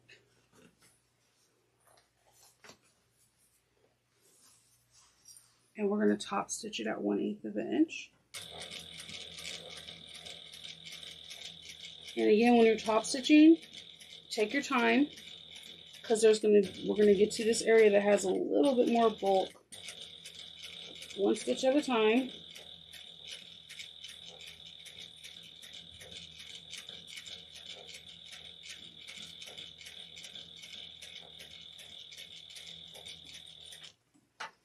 Okay. Okay. We have our back and our front done. And next we're going to do the lining. We did the most hardest part. Okay. So we have our back panel and our front panel. What I did is, it's not in the pattern, but you can do it if you wish. You don't have to do it because your pattern, your pieces are secure on how you sewed it, because you sewed them, you know, right sides together, and I got sandwiched in, and then you top stitch. Just for extra security, because I'm really rough on bags, I went ahead and did a rivet on each one of these. I just did it right in the middle of it, and then now I'm centering it, punching it, and we have that. So we have our back and our front, and these are coming together pretty sweetly.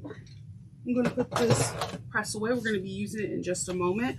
We are now going to get the grab handle.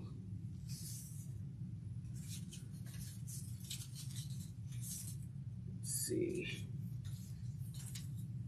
The grab handle is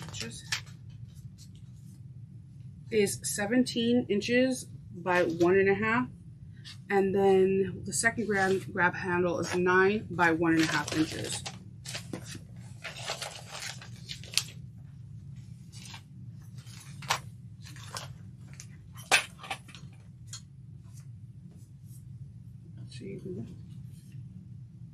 All right, I got the right pieces. We are going to find the middle of each piece and just trying to get a marking tool.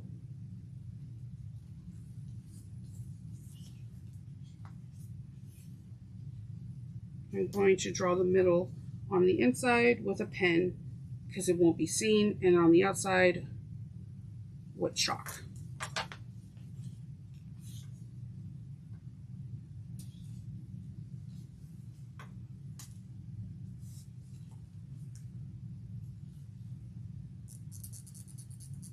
Chalk rubs off easily, so there's definitely the perk of that.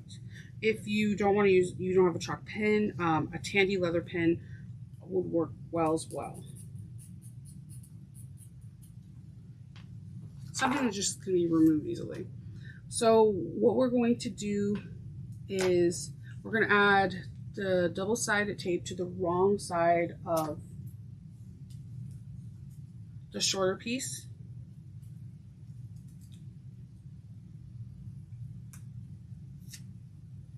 Double-sided tape has like a lot of burrs all over it.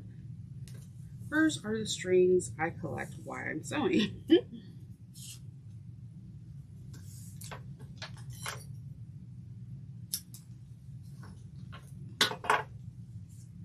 And we are going to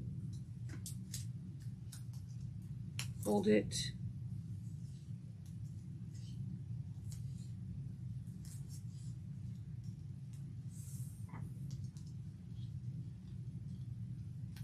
in like so.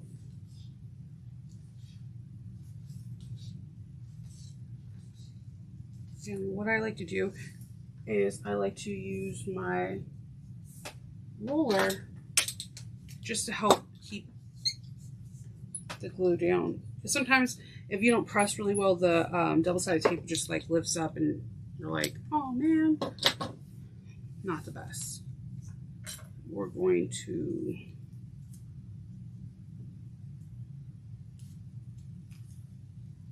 do double-sided tape on the main piece too. We're going to fold it to the center. You could draw a line down the center so you can have a visual guide. Sometimes also if my tape is not coming up really easily, then I just use the roller on that too. I use the roller on most things.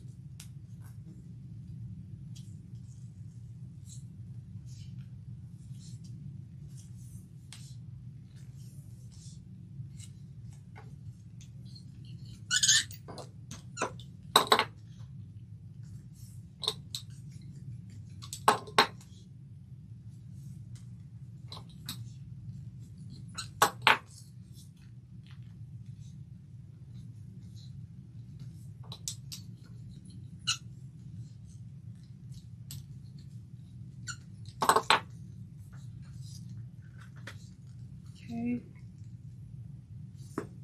I'm just going to seam roll this the best I can with this, get it nice and crisp looking. Then we're going to take some double-sided tape and put it on the short handle, the back, about a ½ inch away, beginning and end.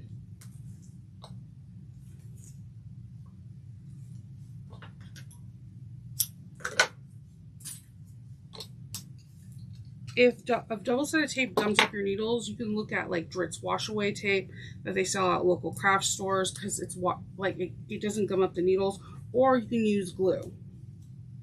So we're gonna line up the 2 marks that we made for the centers and center it on here. My white line's there. I know it's really faint, but that's why I kind of like the chalk pencil, because even if it's kind of stubborn, it just wipes off easily, but that's also the reason why I don't like it sometimes. All right, so we're gonna start a ½ inch away from the short handles.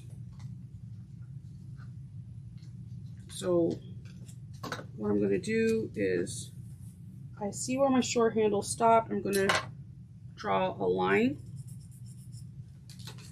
on here. And again, I see where it stops. Just like, you can do this, just eyeball it and you'll see. We're going to stitch the grab handle with a 1/8 of an inch seam allowance. We're not going to back stitch. We're going to leave long tails in the beginning and end of each.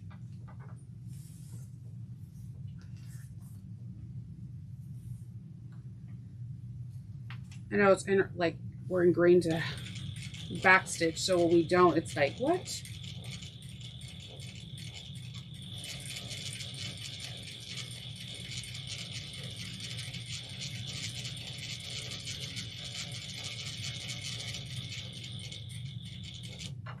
Okay, and I'm going to leave long tails. And then what I'm going to do, why I have these long tails, I'm just going to jump on over to the other side. So leave long enough tails for, you can cut them in half and do a ½ inch. I mean, ½ inch away, 1/8 of an inch top stitching. Take your time, remember to breathe.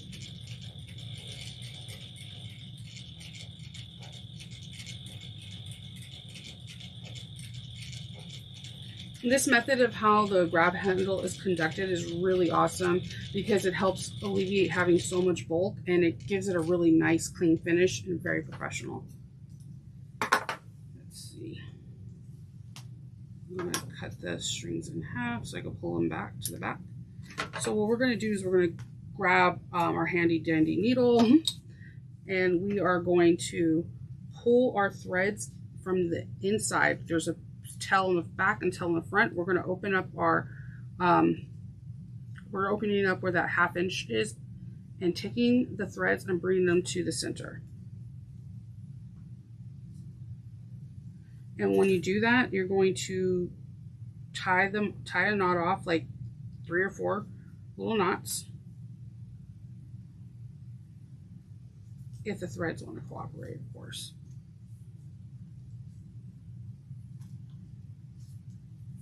And tie the knots like where you can see the knots going into the inside and it's not sticking out. Trim it as close as you can.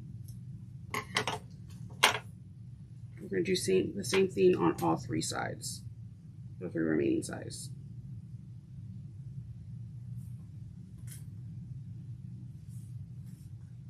Therefore, when you look at the handle from above or below, there's no back stitching. It's all nicely enclosed in the seam.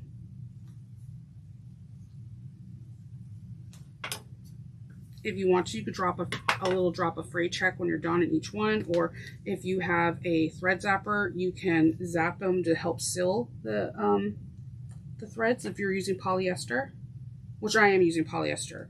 I do believe cotton can work for bags. I just think polyester holds up for a longer period of time for wear and tear. But again, that's just my personal preference because I'm extremely hard on bags. But I have seen some beautiful bags made with cotton and like quilting and whatnot, and it's absolutely stunning.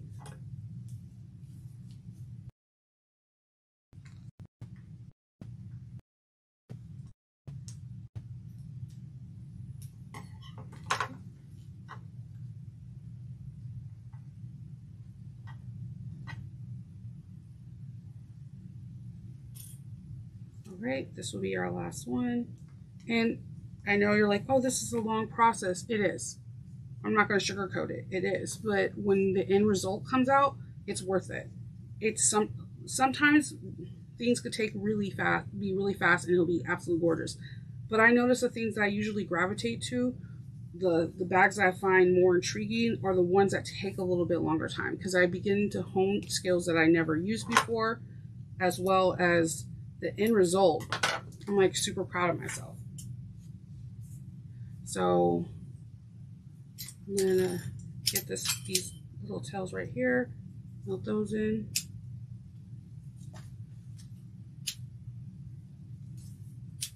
All right, so we have that done.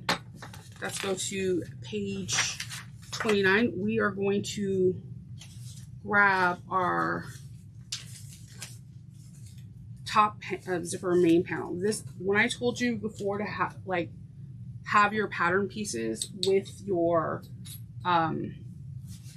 fabric, it's important because the designer again gives the measurements, tells you where the zipper seam allowance side's going to be, and gives you where you're going to need to punch holes. And that to me is super pivotal.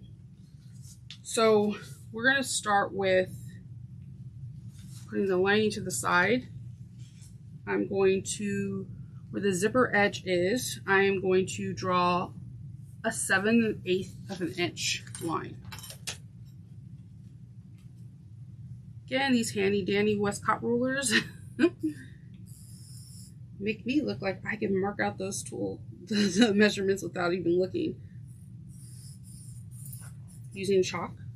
All right, then we are going to take, I'm going to get some double-sided tape, just like a bit to help stick it down, not too big of a piece, on both sides, on both ends.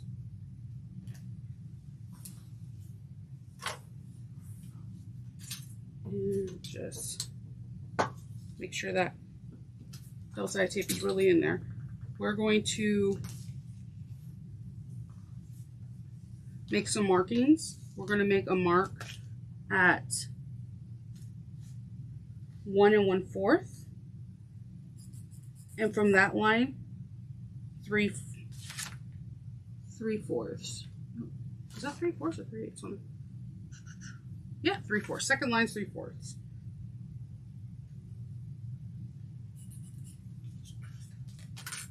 So 1 1/4 on this side too. And 3/4 of an inch.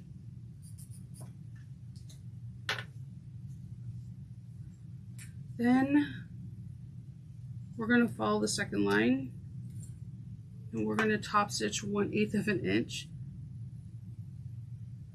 I'm putting this right up against the zipper line, the line we just drew. I'm going to press that down, and we're going to make the first box. We're going to go up. Sorry, let me get the seam ripper. Up and across and down. And we're going to tack this on at 1/8 of an inch.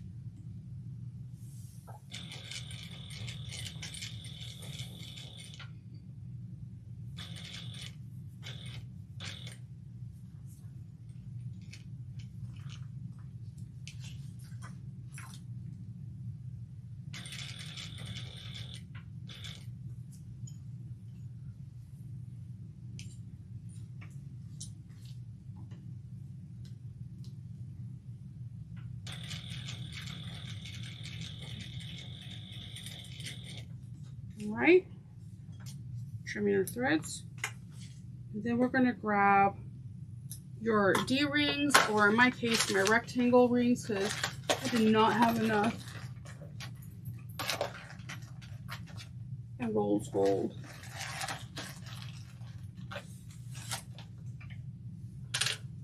I'm going to thread this handle through it. And we are going to then sew that box from the 3/4 of an inch line, go up, and we're going to go all the way to the stitch line that we just created. We're going to go across and go down. So we're just going to connect the lines so it can look seamlessly.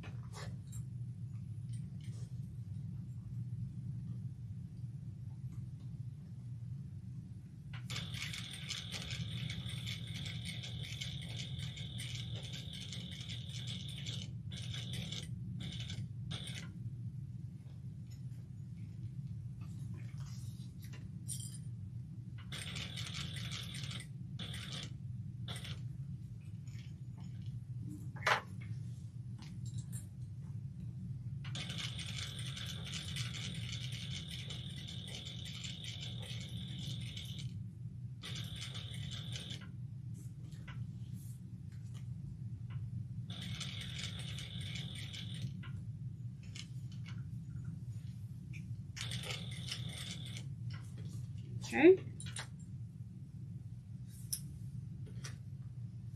And we are going to draw some rivet marks. You can use your template if you wish. I think the template makes it a lot easier, because then you're just making a mark and it's centered for you. There's no having to measure. Move this good.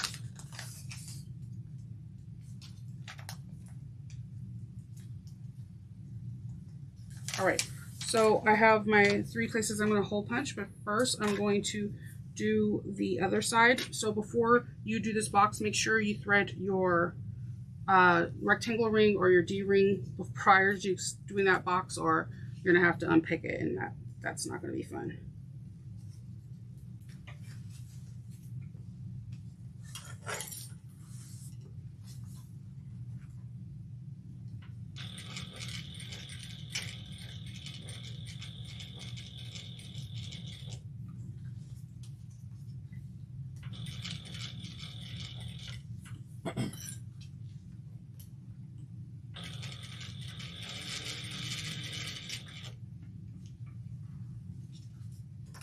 Trim them. I promise I feel like I'm trimming the threads, but I just seem to keep collecting them. Okay, and then we're going to do the second box.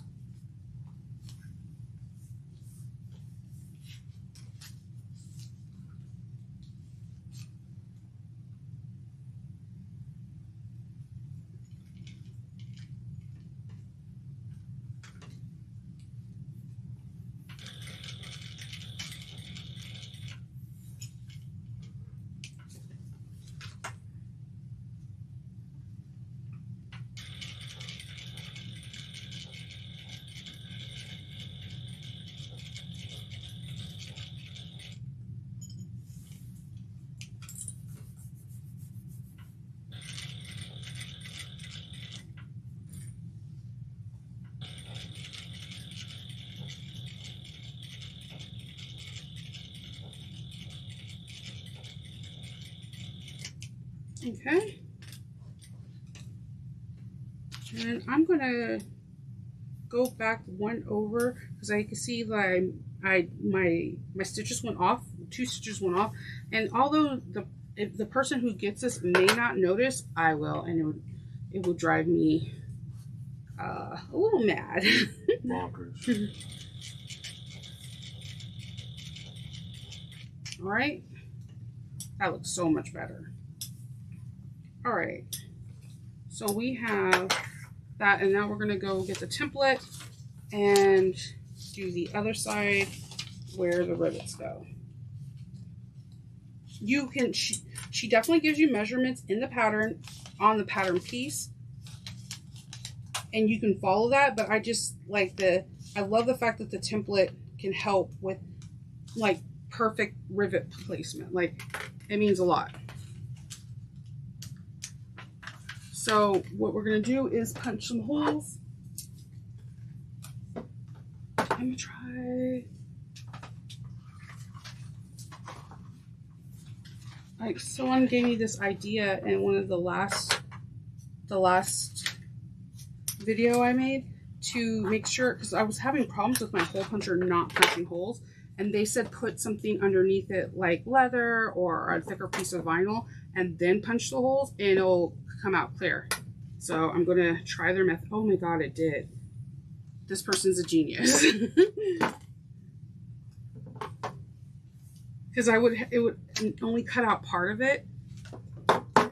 So person, if you're watching, I will put your name. I have to go find the comment, but I believe it was in the last video. You're a genius. Thank you so much. Yeah, whenever I was punching holes, it would just only cut through like the first layer, and I would have to repunch it or like get an owl and try to dig it out. But that is awesome. Okay, so I'm gonna get some rivets.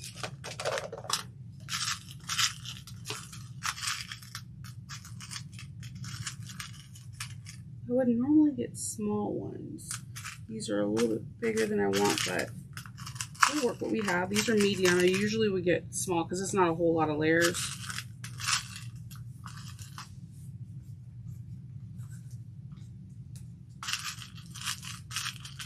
I like this rivet detail. It's elegant, and at the same time, it gives you the security you need for a grab handle.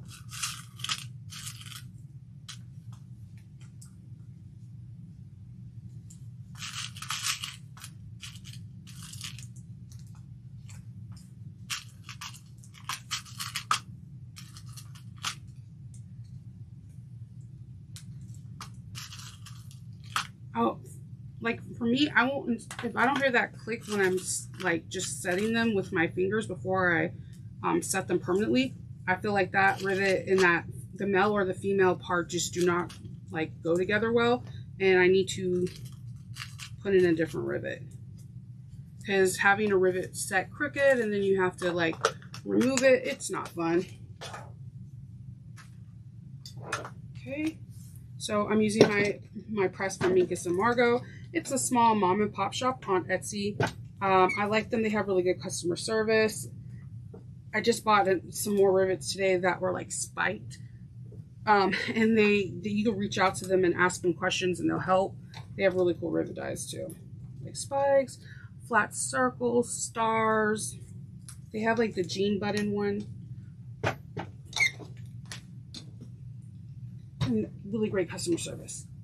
All right, so what we're gonna do is now grab our zipper tape, which is 13.5 inches.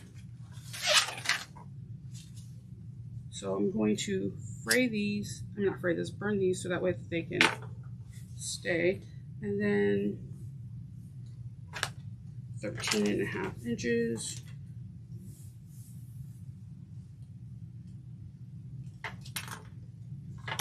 Draw that real quick.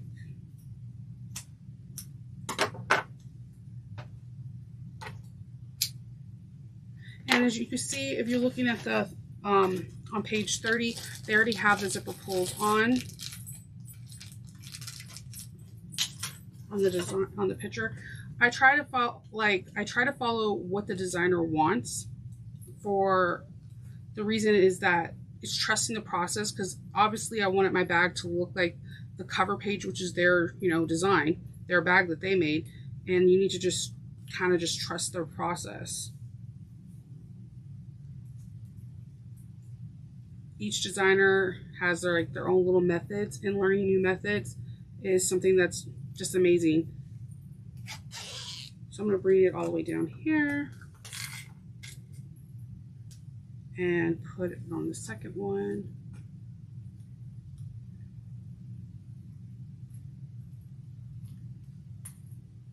Okay, so that's on. And we are going to trim off the woven fuse excess. We're going to take our lining piece and we are going to, first I have to trim this straight or it won't go straight on my thing. Okay. We're going to take our woven interface and lay it on here onto our lining. Move this real quickly, and we're going to base this at 1/8 of an inch. You can use clips, pins if you're using cotton, or you can just lay raw side to raw side and just eyeball it. Just matching those raw sides to raw sides.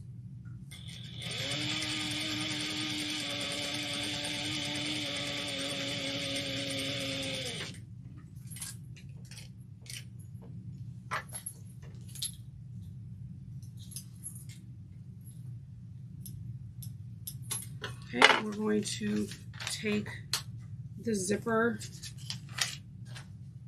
lining, a main exterior, and I will clip this because it has like a bowed curve now because of the handle. So I don't want anything shifting.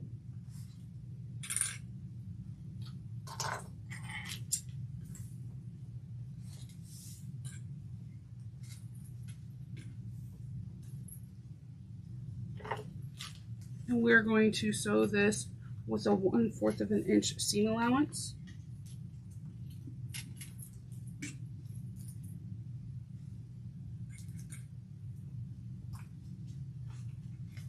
Moving the zipper heads a little bit out of the way.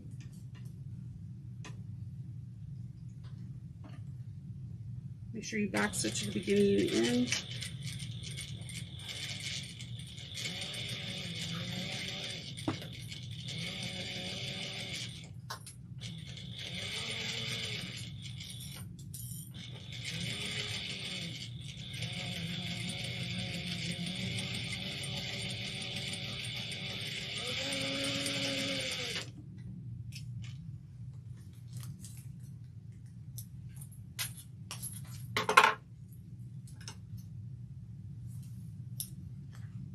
Doing all the threads, and then we're going to bring it wrong sides together. So I'm just going to pop a couple clips in here so it doesn't shift. And we're going to do 1/8 of an inch all around this section. So we're going to start, I like to start from the opposite seam so that way when I get to it, everything is nice, and if something goes wrong, like what just happened, me not trimming, like me not holding my threads, it won't look on. That's going to be concealed into the binding, but it's not going to be where you see in the top stitching. So let's try that again and hold onto our threads.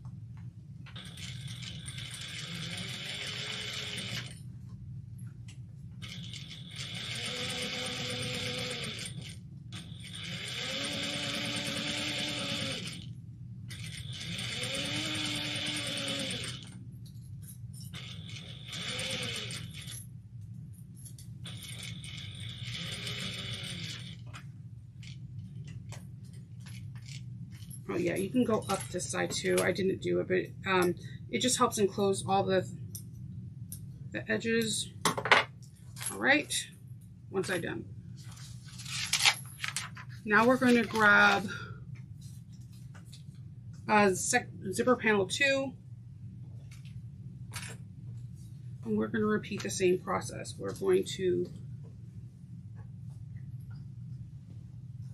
line up the lining, and I'm trying to make sure this matches as much as possible so there's no wonkiness when we're putting it together. You could pin, clip, eyeball it, whatever you're comfortable with. And we're just doing this at 1/8 of an inch, and we're just basting this lining panel on. Right sides of the lining panel up to the wrong sides of the zipper.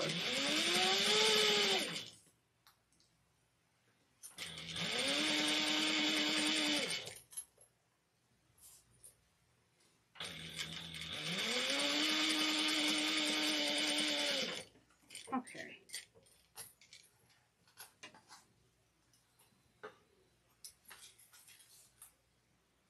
All right, and then we're going to grab the right side, the exterior, and put it right sides touching together. And we're going to sew this at 1/4 of an inch seam allowance, back stitch at the beginning and end of when you're done.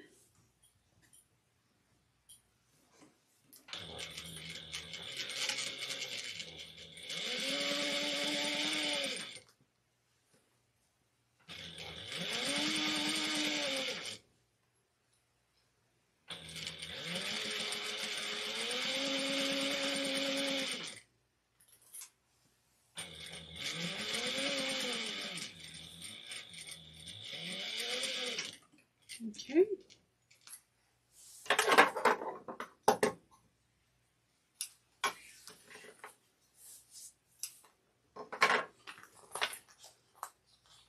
I'm going to pull the lining .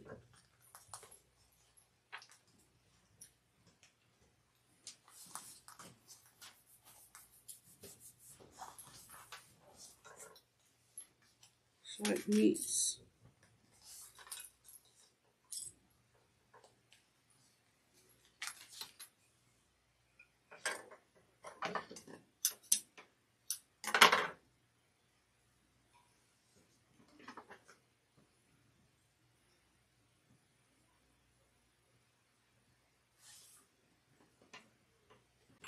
So once we top stitch 1/8 of an inch around here, we're going to now start making the rest of this gusset. It gets really exciting because your bag is coming together. Just real exciting. So we're going to take, you want to make sure everything lines up right now. If something is a little bit bigger, like this is when you want to make sure everything lines up. Do you see? Like, so that it's really important for all that to kind of go together. If something's just like a hair off, like you have extra interface poking out, this is the time just to trim it. I have like extra interfacing. Okay. All right, so we're going to take this and we're going to do the lining first. I always forget this designer I have extra interfacing on that too. We're going to take lining and we're going to we're going to baste it together at 1/8 of an inch seam allowance.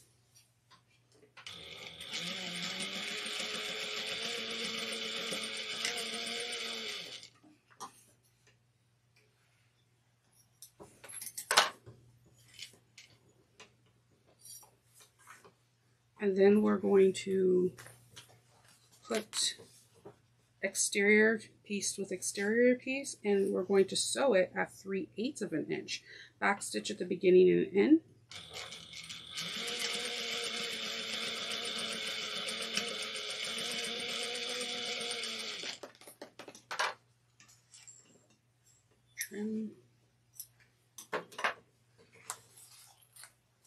Then we're going to top stitch at 1/8 of an inch, pulling the seams towards the bottom gusset.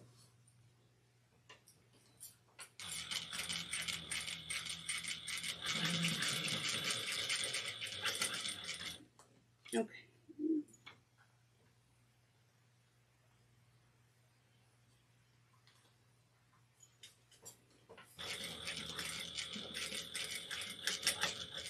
Okay, my machine is not acting nice right now. Let's see. Yeah, it has a whole bird's nest.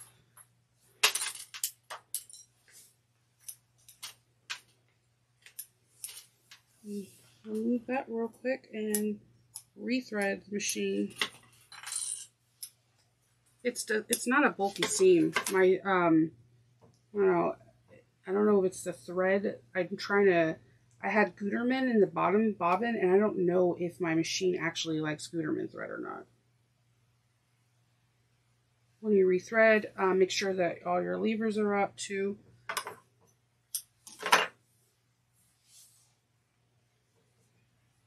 So when it goes through the disc, it's not resisting.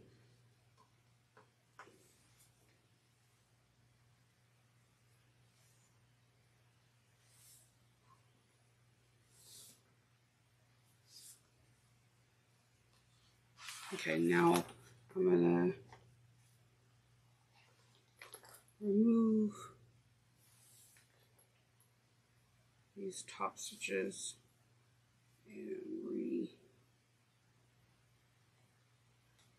I'm just going in with my owl real quick, my stiletto, and just lightly picking the top stitches so when I do it, it can be nice clean. I'm going to basically stitch in the ditch kind of method over the previous holes I made. The seam is going to go towards the bottom gusset, 1/8 of an inch. There we go. It sounds way better because I was like not sounding normal. Okay.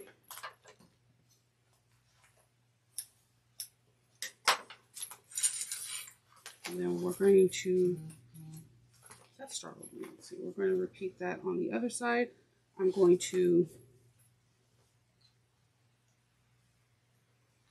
sew this down at 1/8 of an inch, the lining.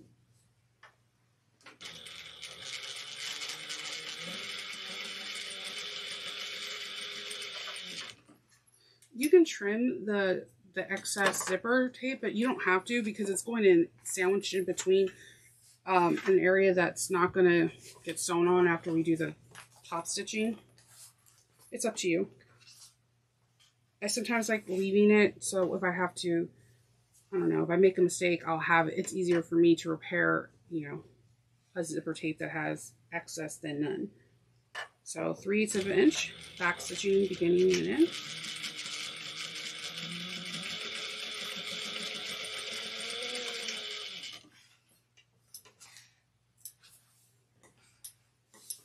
And then we're going to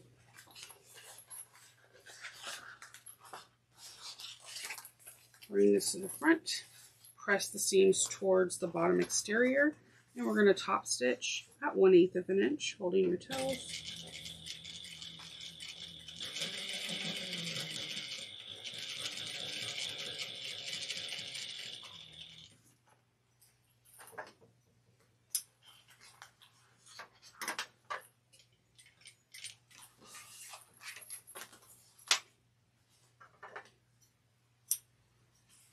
And just trimming any excess threads along the way. All right, and then we're going to quickly just base the lining and exterior together so they're one piece. So that when you're sewing the bag, something can easily, you know, come out, and you're like, oh man, I missed a whole section. You won't really have that if you base these together.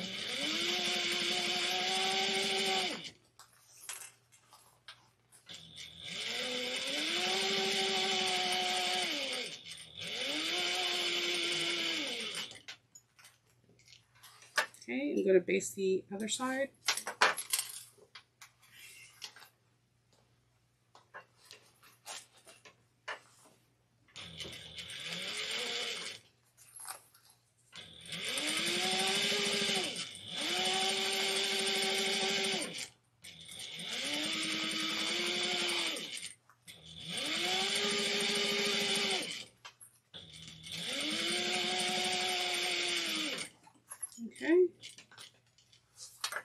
We're going to trim threads. I'm also trimming any little overage or just like the little excess threads that come out from shedding. Well, fraying, I mean shedding. I'm too used to saying that with my dog. Let's see. All right. So then we're going to now work on our lining pieces. We are going to take the two lining slip pocket pieces, and we're going to put them right sides together. And I'm going to, again, extra shape flex.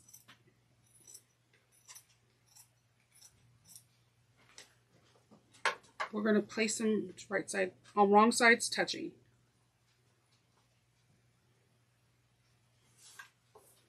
And we're going to, we're on page 32. No, yes, 32. We're going to slip stitch it, not slip stitch it. We're going to sew it together. You're just going to baste it together like 1/8 of an inch all the way around.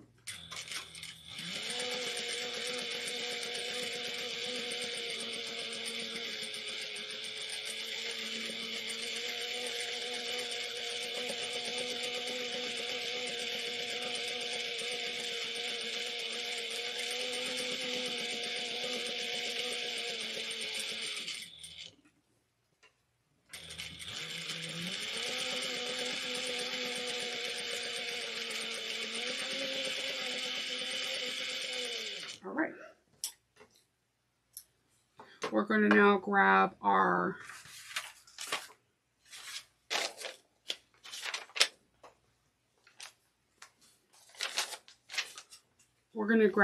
trim, pocket trim, and I'm just going to grab some double-sided tape. I'm just going to put it in the middle of the trim.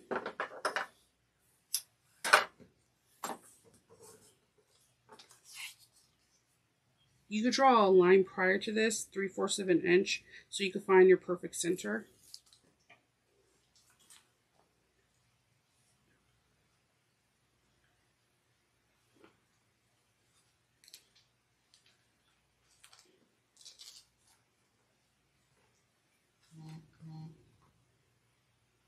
Every time my phone buzzes, I jump. Okay. And we're going to top stitch this down using 1/8 of an inch.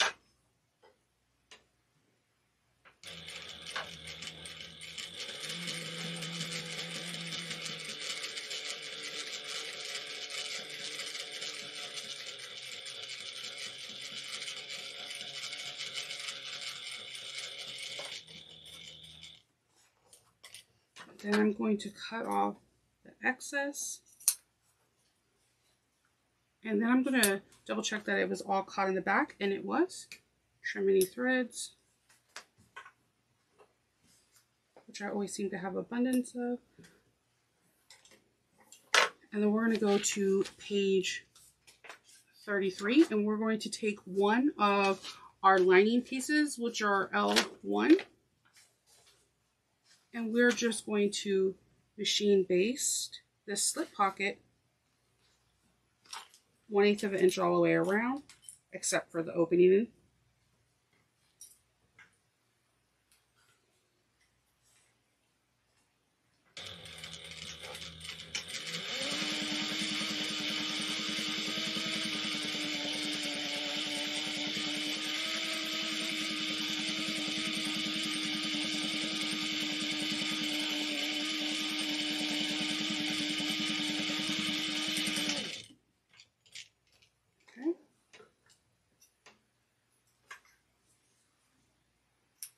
All right, we're going to put the pocket that has a slip pocket, we're going to baste it on with the back of the back exterior, because when you open up the bag, then the slip pocket's right there. You can throw your phone, what have you, around it. We're going to baste this at 1/8 of an inch. So I'm going to grab some clips.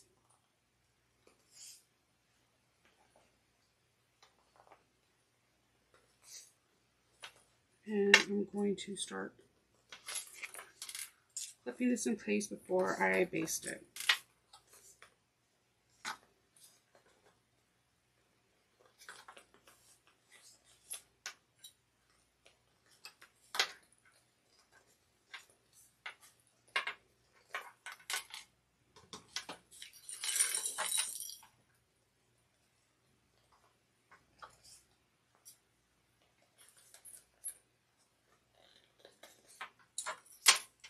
And just make sure everything lines up as best as possible.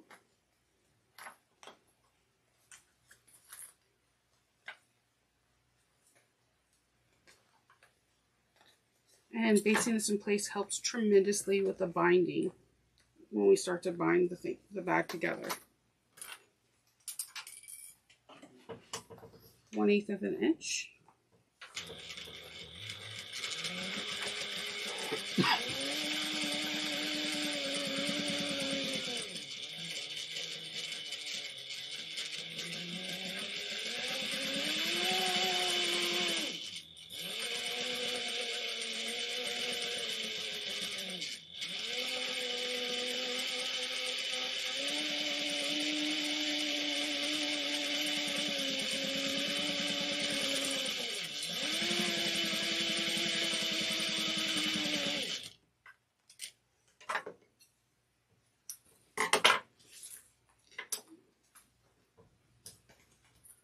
Okay, that side looks good. Then we're going to grab the lining piece that has no pocket and put it right sides together with our exterior piece front.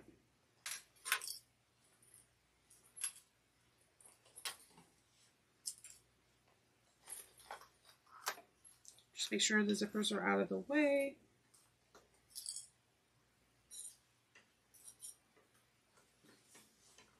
One-eighth of an inch all the way around. And remember, on this side, it's going to be a little bit thicker where the zippers are because you're going through some layers. So take your time. Use a hump jumper if you need it. If you're on a domestic machine, a walking foot would be nice because it helps. You'll get that pull from the bottom of the feed dogs, and then there'll be a top feed dog that counteracts to help pull the fabric through.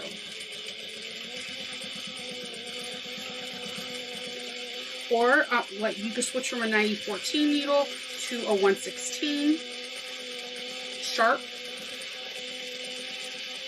Microtex is my favorite. Do not use a leather needle unless you're actually using leather, because leather needles do like a weird triangular punch, can help, and it can like perforate your vinyl, and that's not fun. All right, so we have like we're doing it now. So what we're gonna do is, I like to always work with the front panel first, but in this one they show the back, so we're going to do that. We're going to, I say always find your centers. Trim threads, it's helpful right now, especially. So what I like to do is I'll take my seams and I'll match them and put a clip in it. Do the same thing on the other side. Lay it as flat as possible.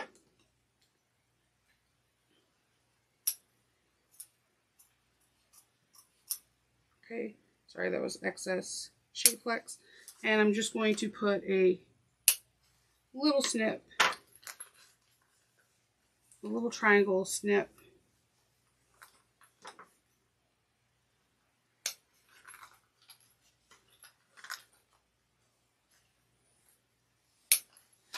And I'm going to do the same thing here. I'm going to smush this down, having the seams meet. And I just put a clip while I'm definitely trying to find the center.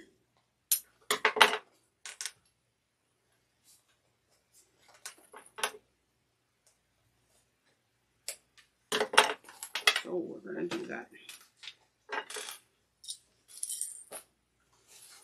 So the reason why I think the back one is done is because the handle goes toward, it's closer to the back than it is the front, just to make sure that you have positioned everything the right way. So I match up my center marks.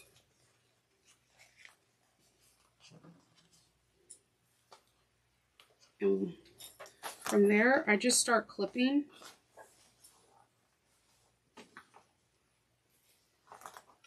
And I'm a person that uses a lot of clips, so you could staple too, and then just remove the staples afterwards.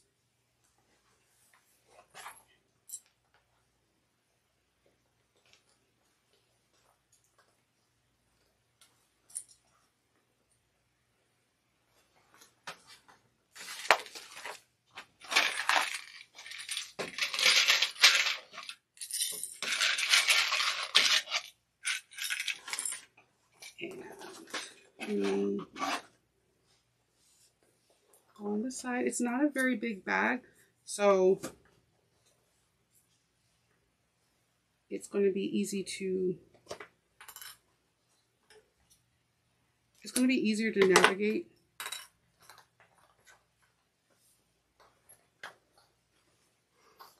It's actually a really cute size. I feel like this is a perfect bag size for everyone. All right, so what I do from here is, you can see how this, we have some room here that's acting a little finicky.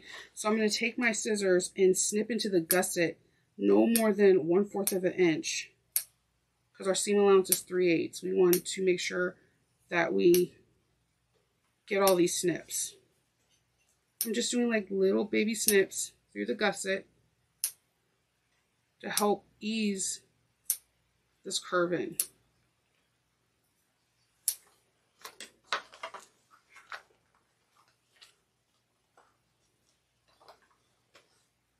And we just pull a little bit, and bada bing, bada boom, it's done. It's like magic. And we're going to do the same thing. The reason why I clip first is I want to make sure my machine is like going ghost. Okay, I want to see how much room I need to do and how many snips am I going to have to do. I like to do 1/4 of that 1/4 of it, like go 1/4 in and 1/4 across, and I kind of go to the points where I know it's not being eased in, and then I work from there. See, it kind of just spreads out when you do that. And we're going to pop some clips.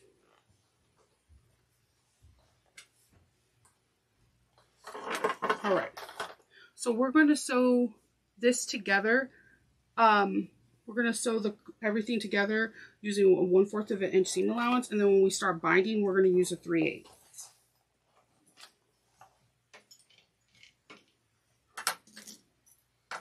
Okay.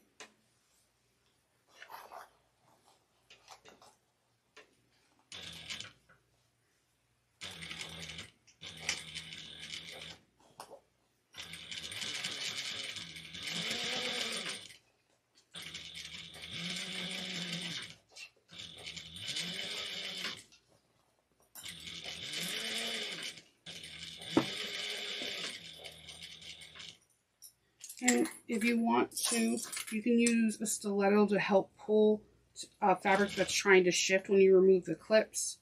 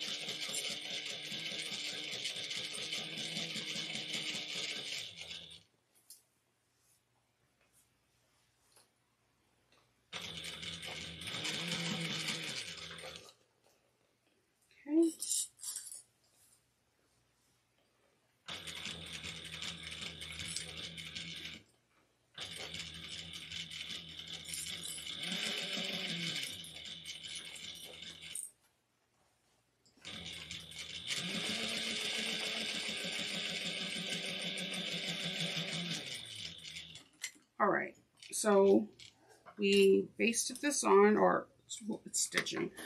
And what you could do, what I like to do, I know this could be a pain for some people, is I like to go, like, see, I like to pull it out to see if it got caught. This did not get caught in the seam allowance. So what I will do is I will pick out this particular area so that way it can make sure it makes sure it got caught. I've had this happen to me where I like bound the whole bag and then all of a sudden I realized an area didn't get caught and I'm like devastated because I have to unpick everything and try again.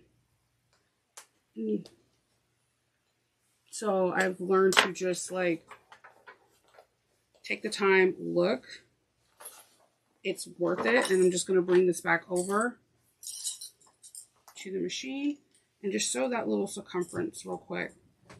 And it could be because I didn't pull it enough with my awl to make sure that the exterior was really getting caught and just not the lining.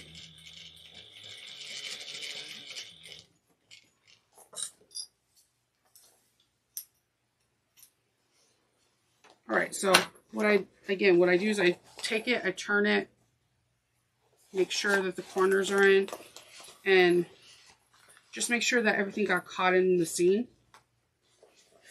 Like this area right here is like barely caught, but I can just, now I know this area is the area that I'm going to definitely make sure I keep my eye on. It helps tremendously. You can look from the inside out as well. It's your discretion. It's just something that I do. Because my favorite method of making bags is binding. Because I like the way it looks. It's just a really clean finish. So we would grab our binding. And I made mine. I should have made it purple, but I ran out of purple fabric. So I just went with the colors of the fall. And I like to, when I open up my binding, I like to open it up and fold it a little bit on itself, like a ½ inch. And I bind starting with the top. I know this sounds weird, but when you look into your bag, people can see directly on the bottom and no one ever looks at the top of the gusset. So with this, we're going to do a scant lower than 3/8 of an inch. And the reason why I'm using bias binding is that you can get a nice and taut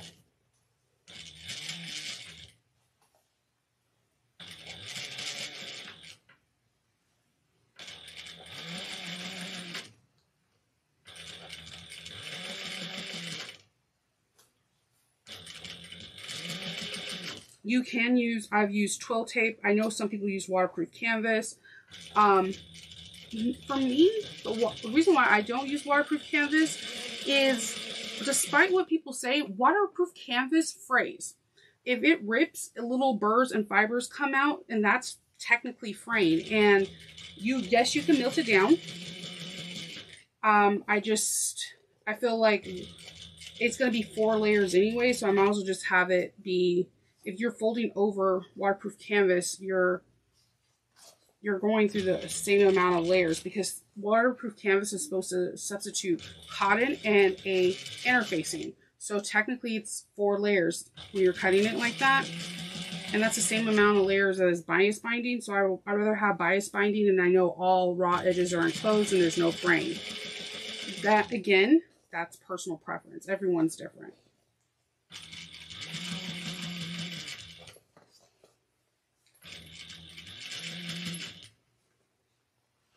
Take your time. I know this is like super exciting because we're almost done with the bag, and you just put in all this like hard work, and you want to see like what you made. So I'm going to cut a tail off a little bit. And I'm going to, when I get to the front, I'm just going to kind of fold this in.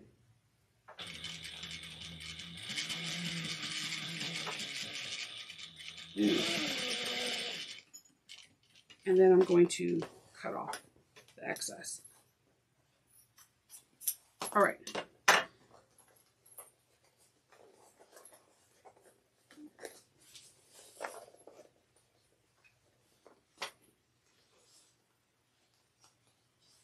Alright, so I'm just going to fold over the bias binding.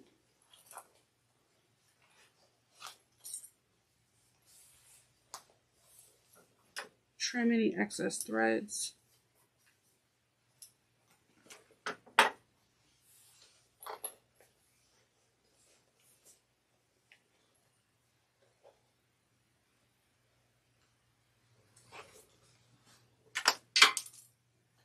Let's see.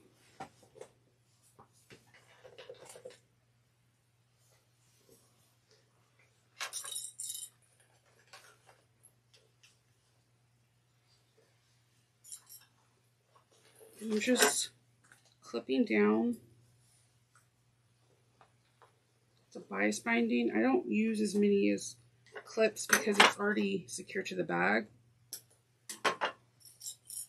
I just want to make sure that it's covering up any previous stitching. That's why we use a scant 3/8, so that way we can make sure we enclose all the seam allowance and have no exposed stitches.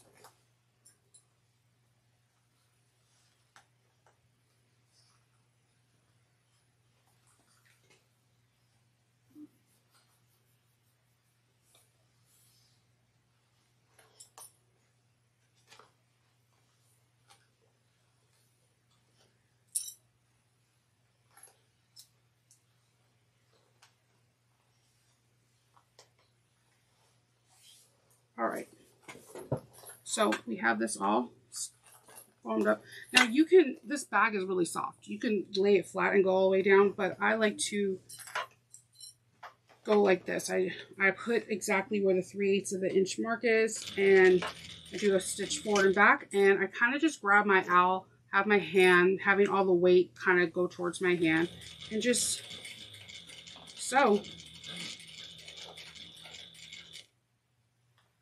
For me, it's easier to go up and around than go flat because I'm always afraid that I'm going to catch something like the other side of the gusset.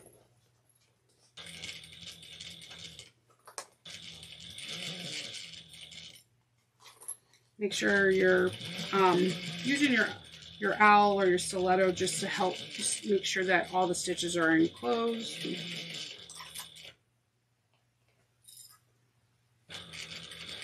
I made my own bias binding. I really wish I had like tan. I was going to use muslin, but it kept fraying, so I was like, hard pass.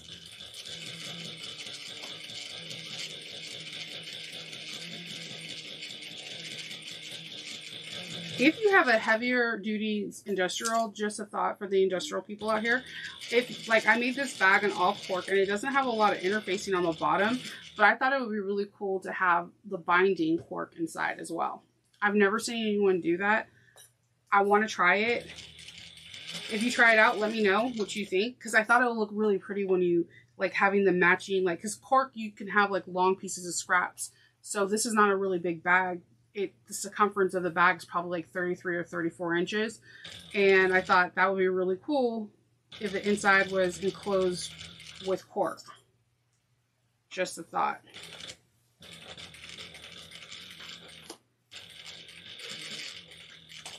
I think, and depending on the vinyl, if it's on, I think it will look cool with vinyl too, as long as it's not marine vinyl.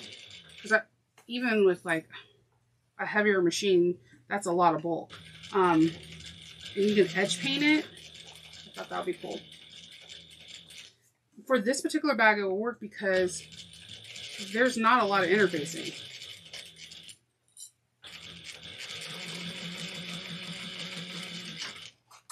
All right.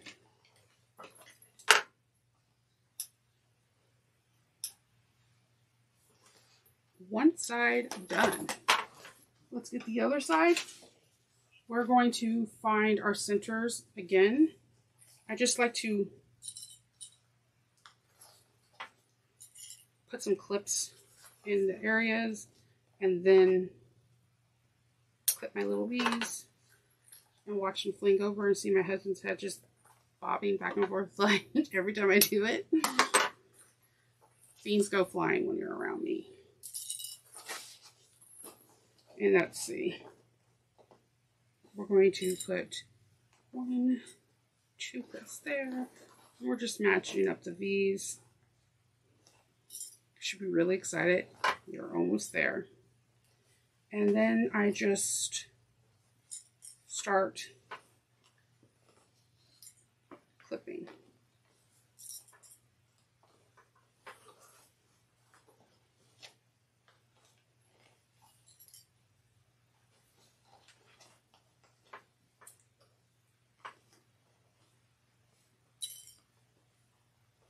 And there's going to be some bulk on this. Again, this is when taking your time really helps. And then you just snip in.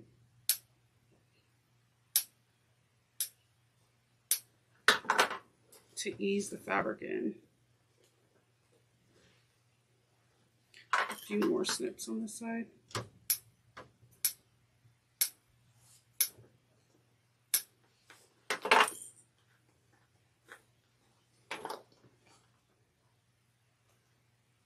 Some more on this side.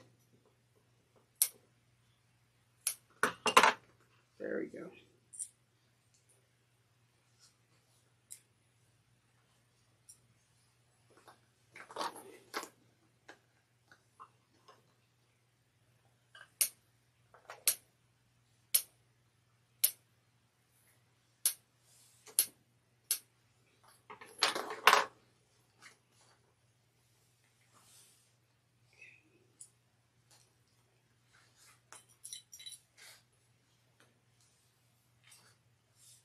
Okay, so we're going to do 1/4 of an inch around, and then we're going to grab our bias binding and be patient with this because there is some bulk from this where the zipper pockets are. So patience is a virtue on this one, definitely.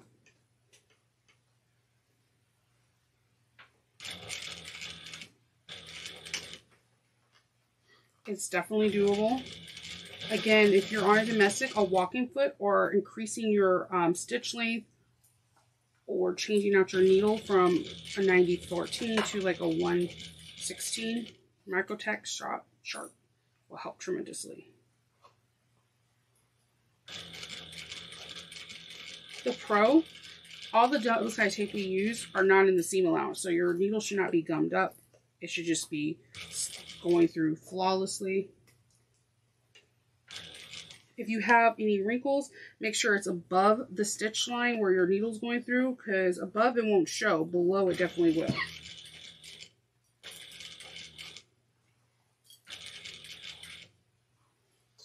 If you see any loose threads around the way, just trim them off. Apparently, they just keep coming.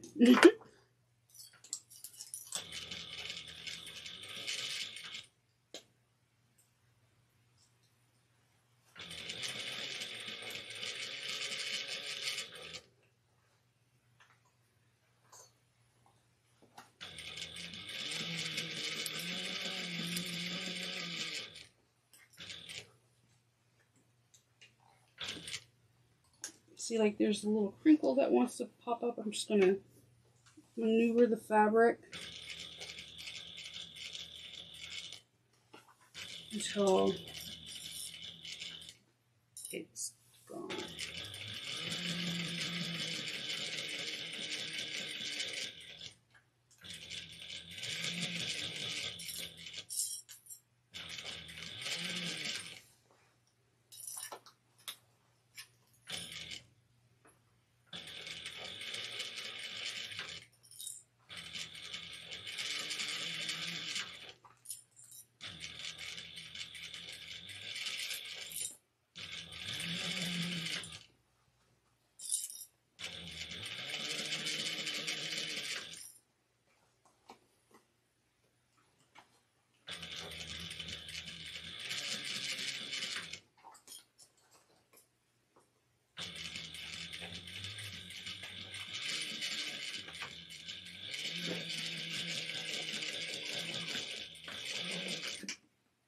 Okay. I got it all basted on. Grab my scissors. I'm gonna trim threads and like little frays, little burrs. All right, and then what I do is I kind of open up my zipper and I just want to see like I'm gonna feel around to see if there's any, like my fingers not slipping through anything.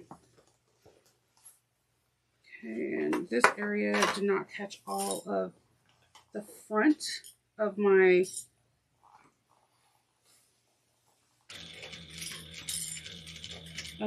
flap, and I just want to make sure that is definitely caught.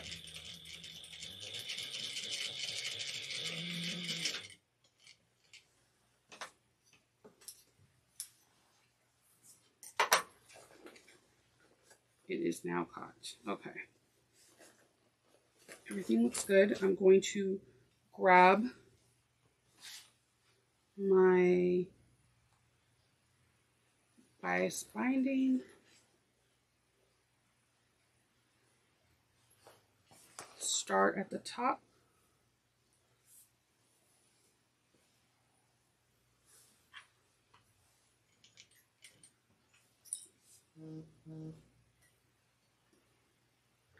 And going a scant 3/8 of an inch, not exactly 3/8 of an inch, just a scant. Pulling the binding taut while I'm going around.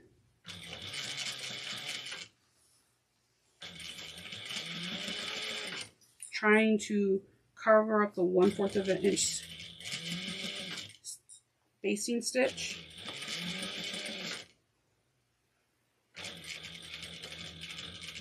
It's getting a little thicker, so take your time.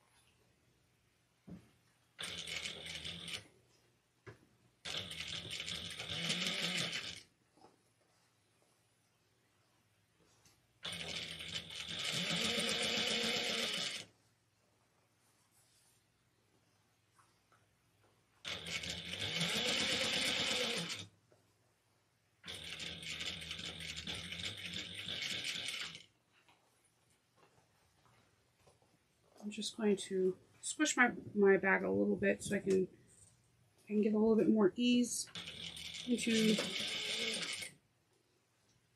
my binding.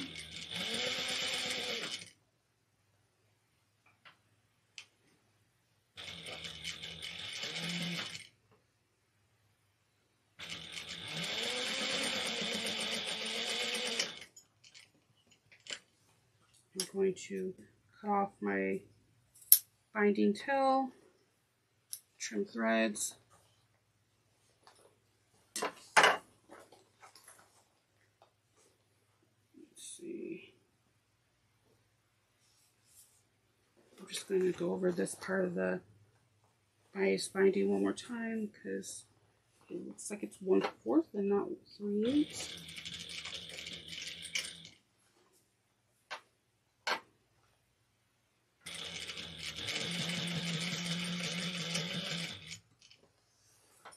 Okay. Trimming threads.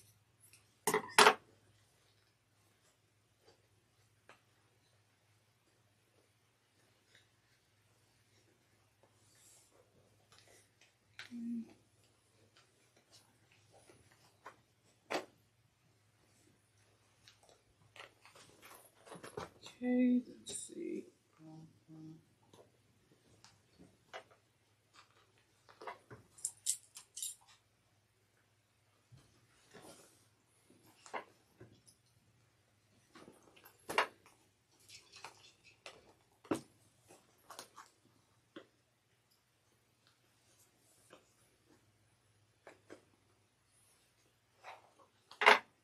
We're going to bind this.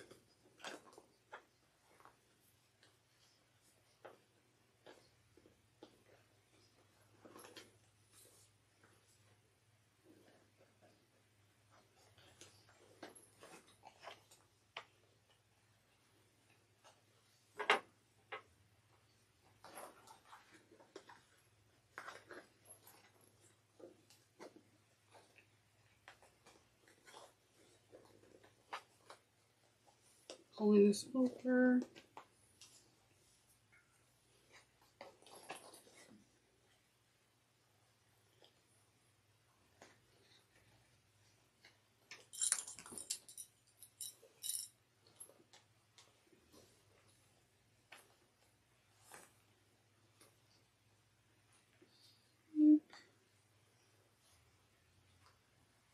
Perfect, okay. Now I'm going to start clipping in place.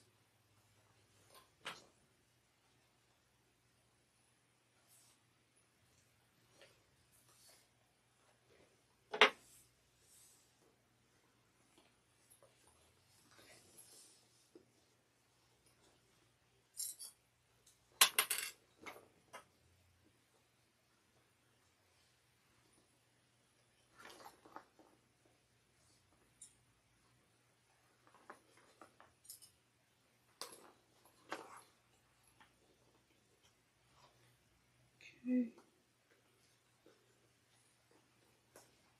And we're about to start sewing at 3/8 of an inch. Once I cover all of my prior stitches. And get the thread. All right.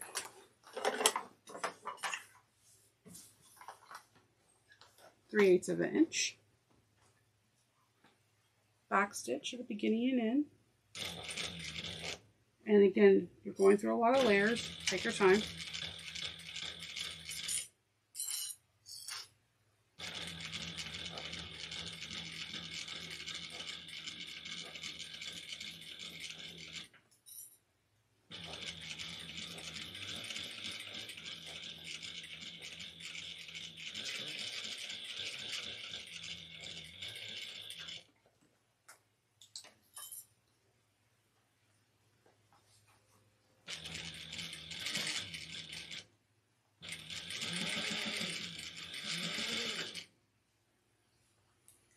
And threads as I go too that are like collecting to my clothes and bag.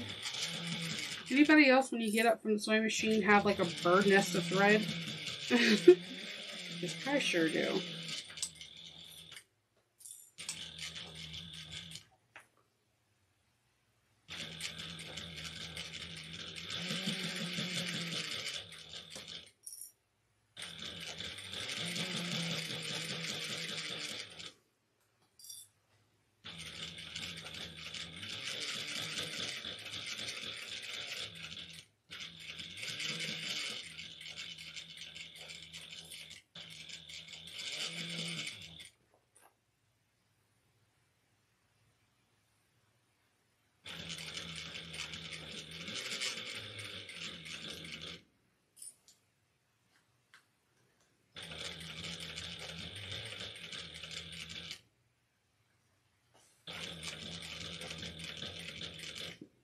Oops, that would have been not a good incident.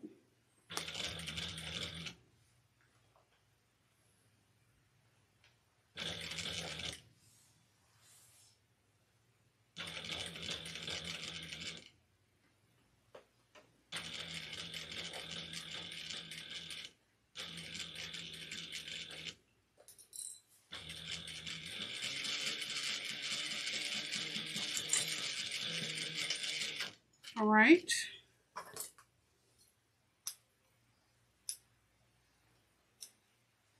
Trimming threads.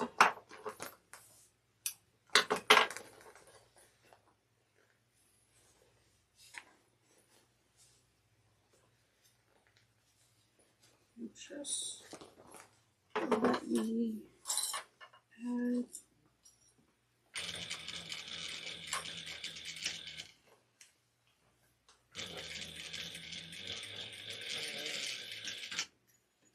okay.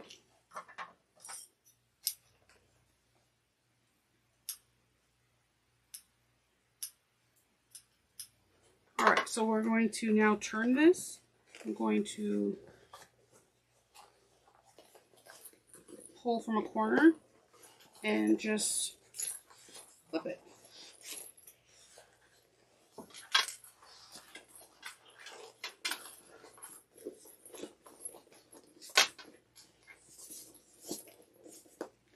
And I'm going to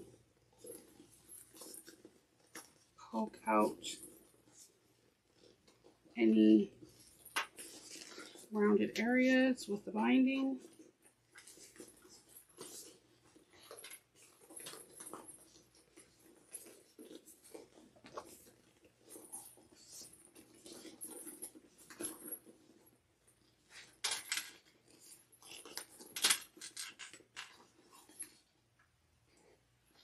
Pull out any threads that peered through.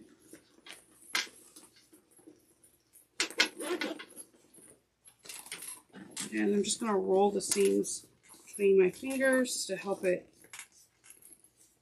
take its shape a little bit better. Do the same thing over here.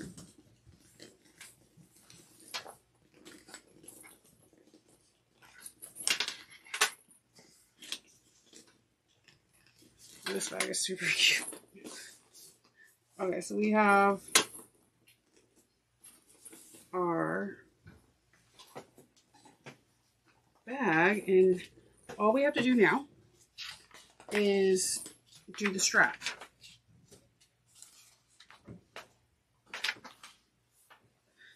Oh, there is a zipper facing you can do in this. She has like addendums where you can do some alternate things, but with the strap, it's like any basic strap. Oh, I didn't. Yeah, it's like any basic strap you have. You're going to add some double-sided tape.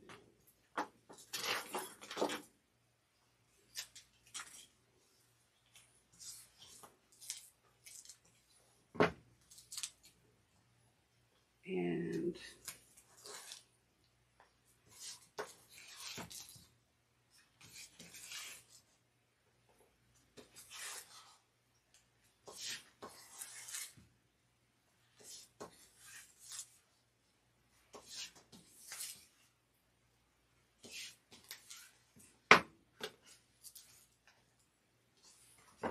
so we're going to add the double-sided tape like we just did. I'm going to put this right behind me, and I'm going to roll out the seams, but that is just super cute.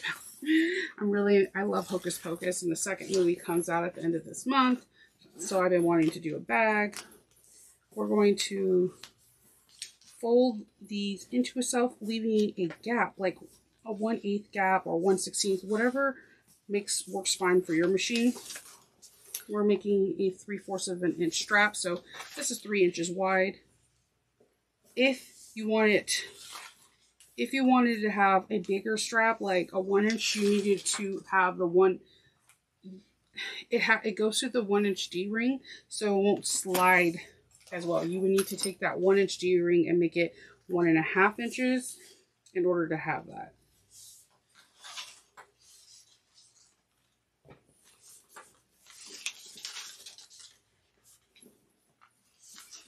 And we're just leaving that little gap and trying.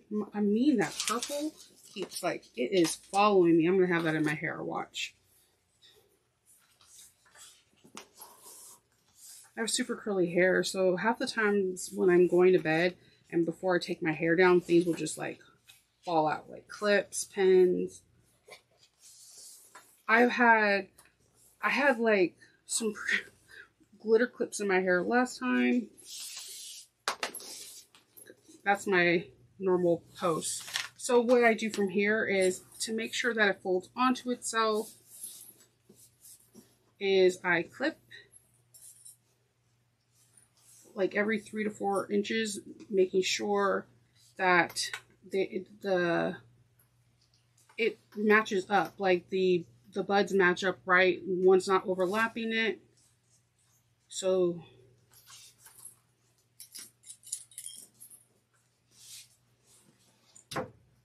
taking out more beige threads.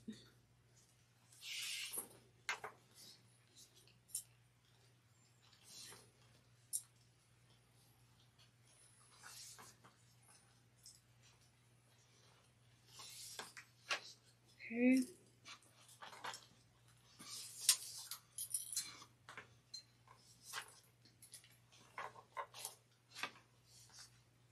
And we are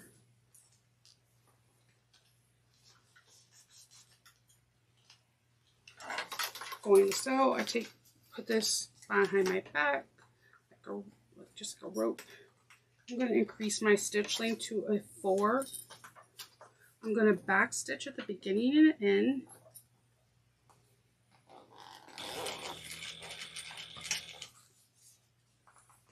Okay. 1/8 of an inch. Take your time, there's not a race.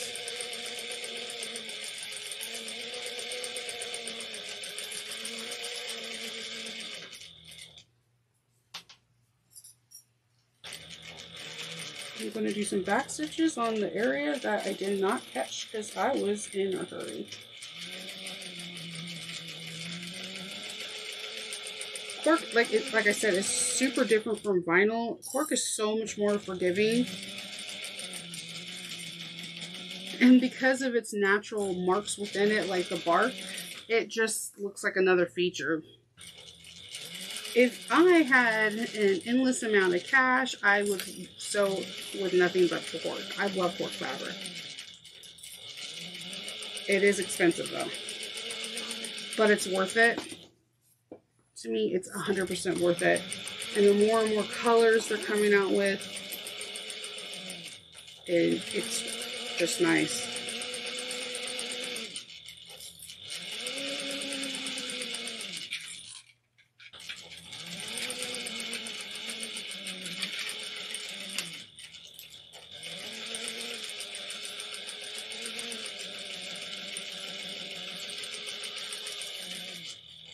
Okay, I'm gonna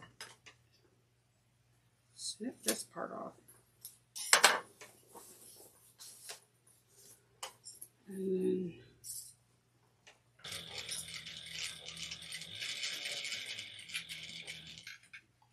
go over a few steps. And we're gonna go 1/8 of an inch down the other side.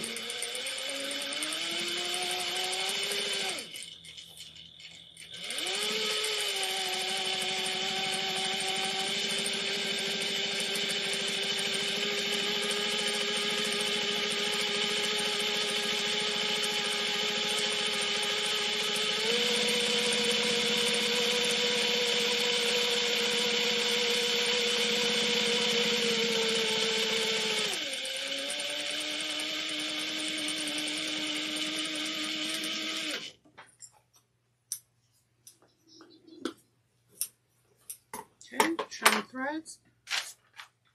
And we're going to grab our swivel hooks and our clasp. I mean our tri-glider, not clasp. That's it. I'm going to thread one end of my 3/4 of an inch. And I am going to punch a hole. I'm just dropping pattern pieces too. I gotta pick them all up. Punch a hole.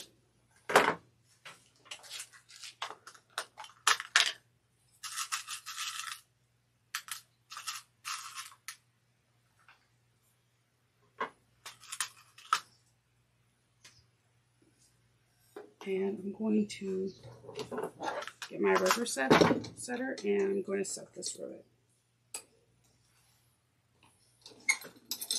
Then I'm going to take one of my swivel cloths and I'm going to thread it through, and we'll take this string, make sure my strap is straight, and bring it through. Take my other swivel hook, thread it through, and then I'm folding up roughly about 1 1/4 of an inch.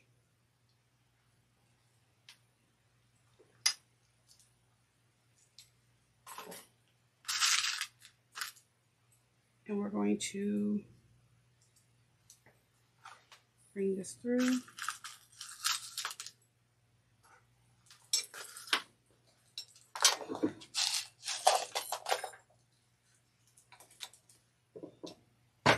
Set the rivet.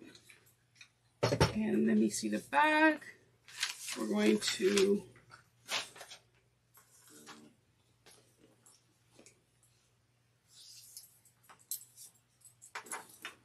bring the hardware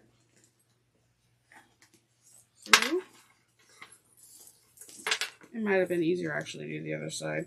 I always try to make things difficult. Like, it's not going to go through the swivel hook on the on the tri-glider, I mean.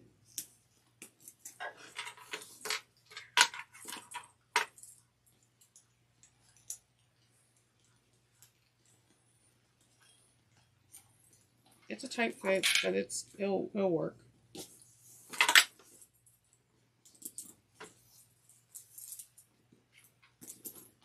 We have a backpack. Oh, I'm gonna put a clip on this because you're gonna need a backpack, or you could put it onto the rings right here and have a crossbody.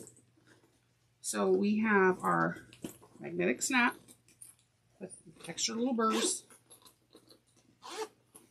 and extra string in here. And we have credit cards, a coin, or a candy pouch, your discretion. I'm not judging. We have inside a nice slip pocket. We have a back pocket, a nice roomy back pocket. We have a crossbody that turns into a backpack.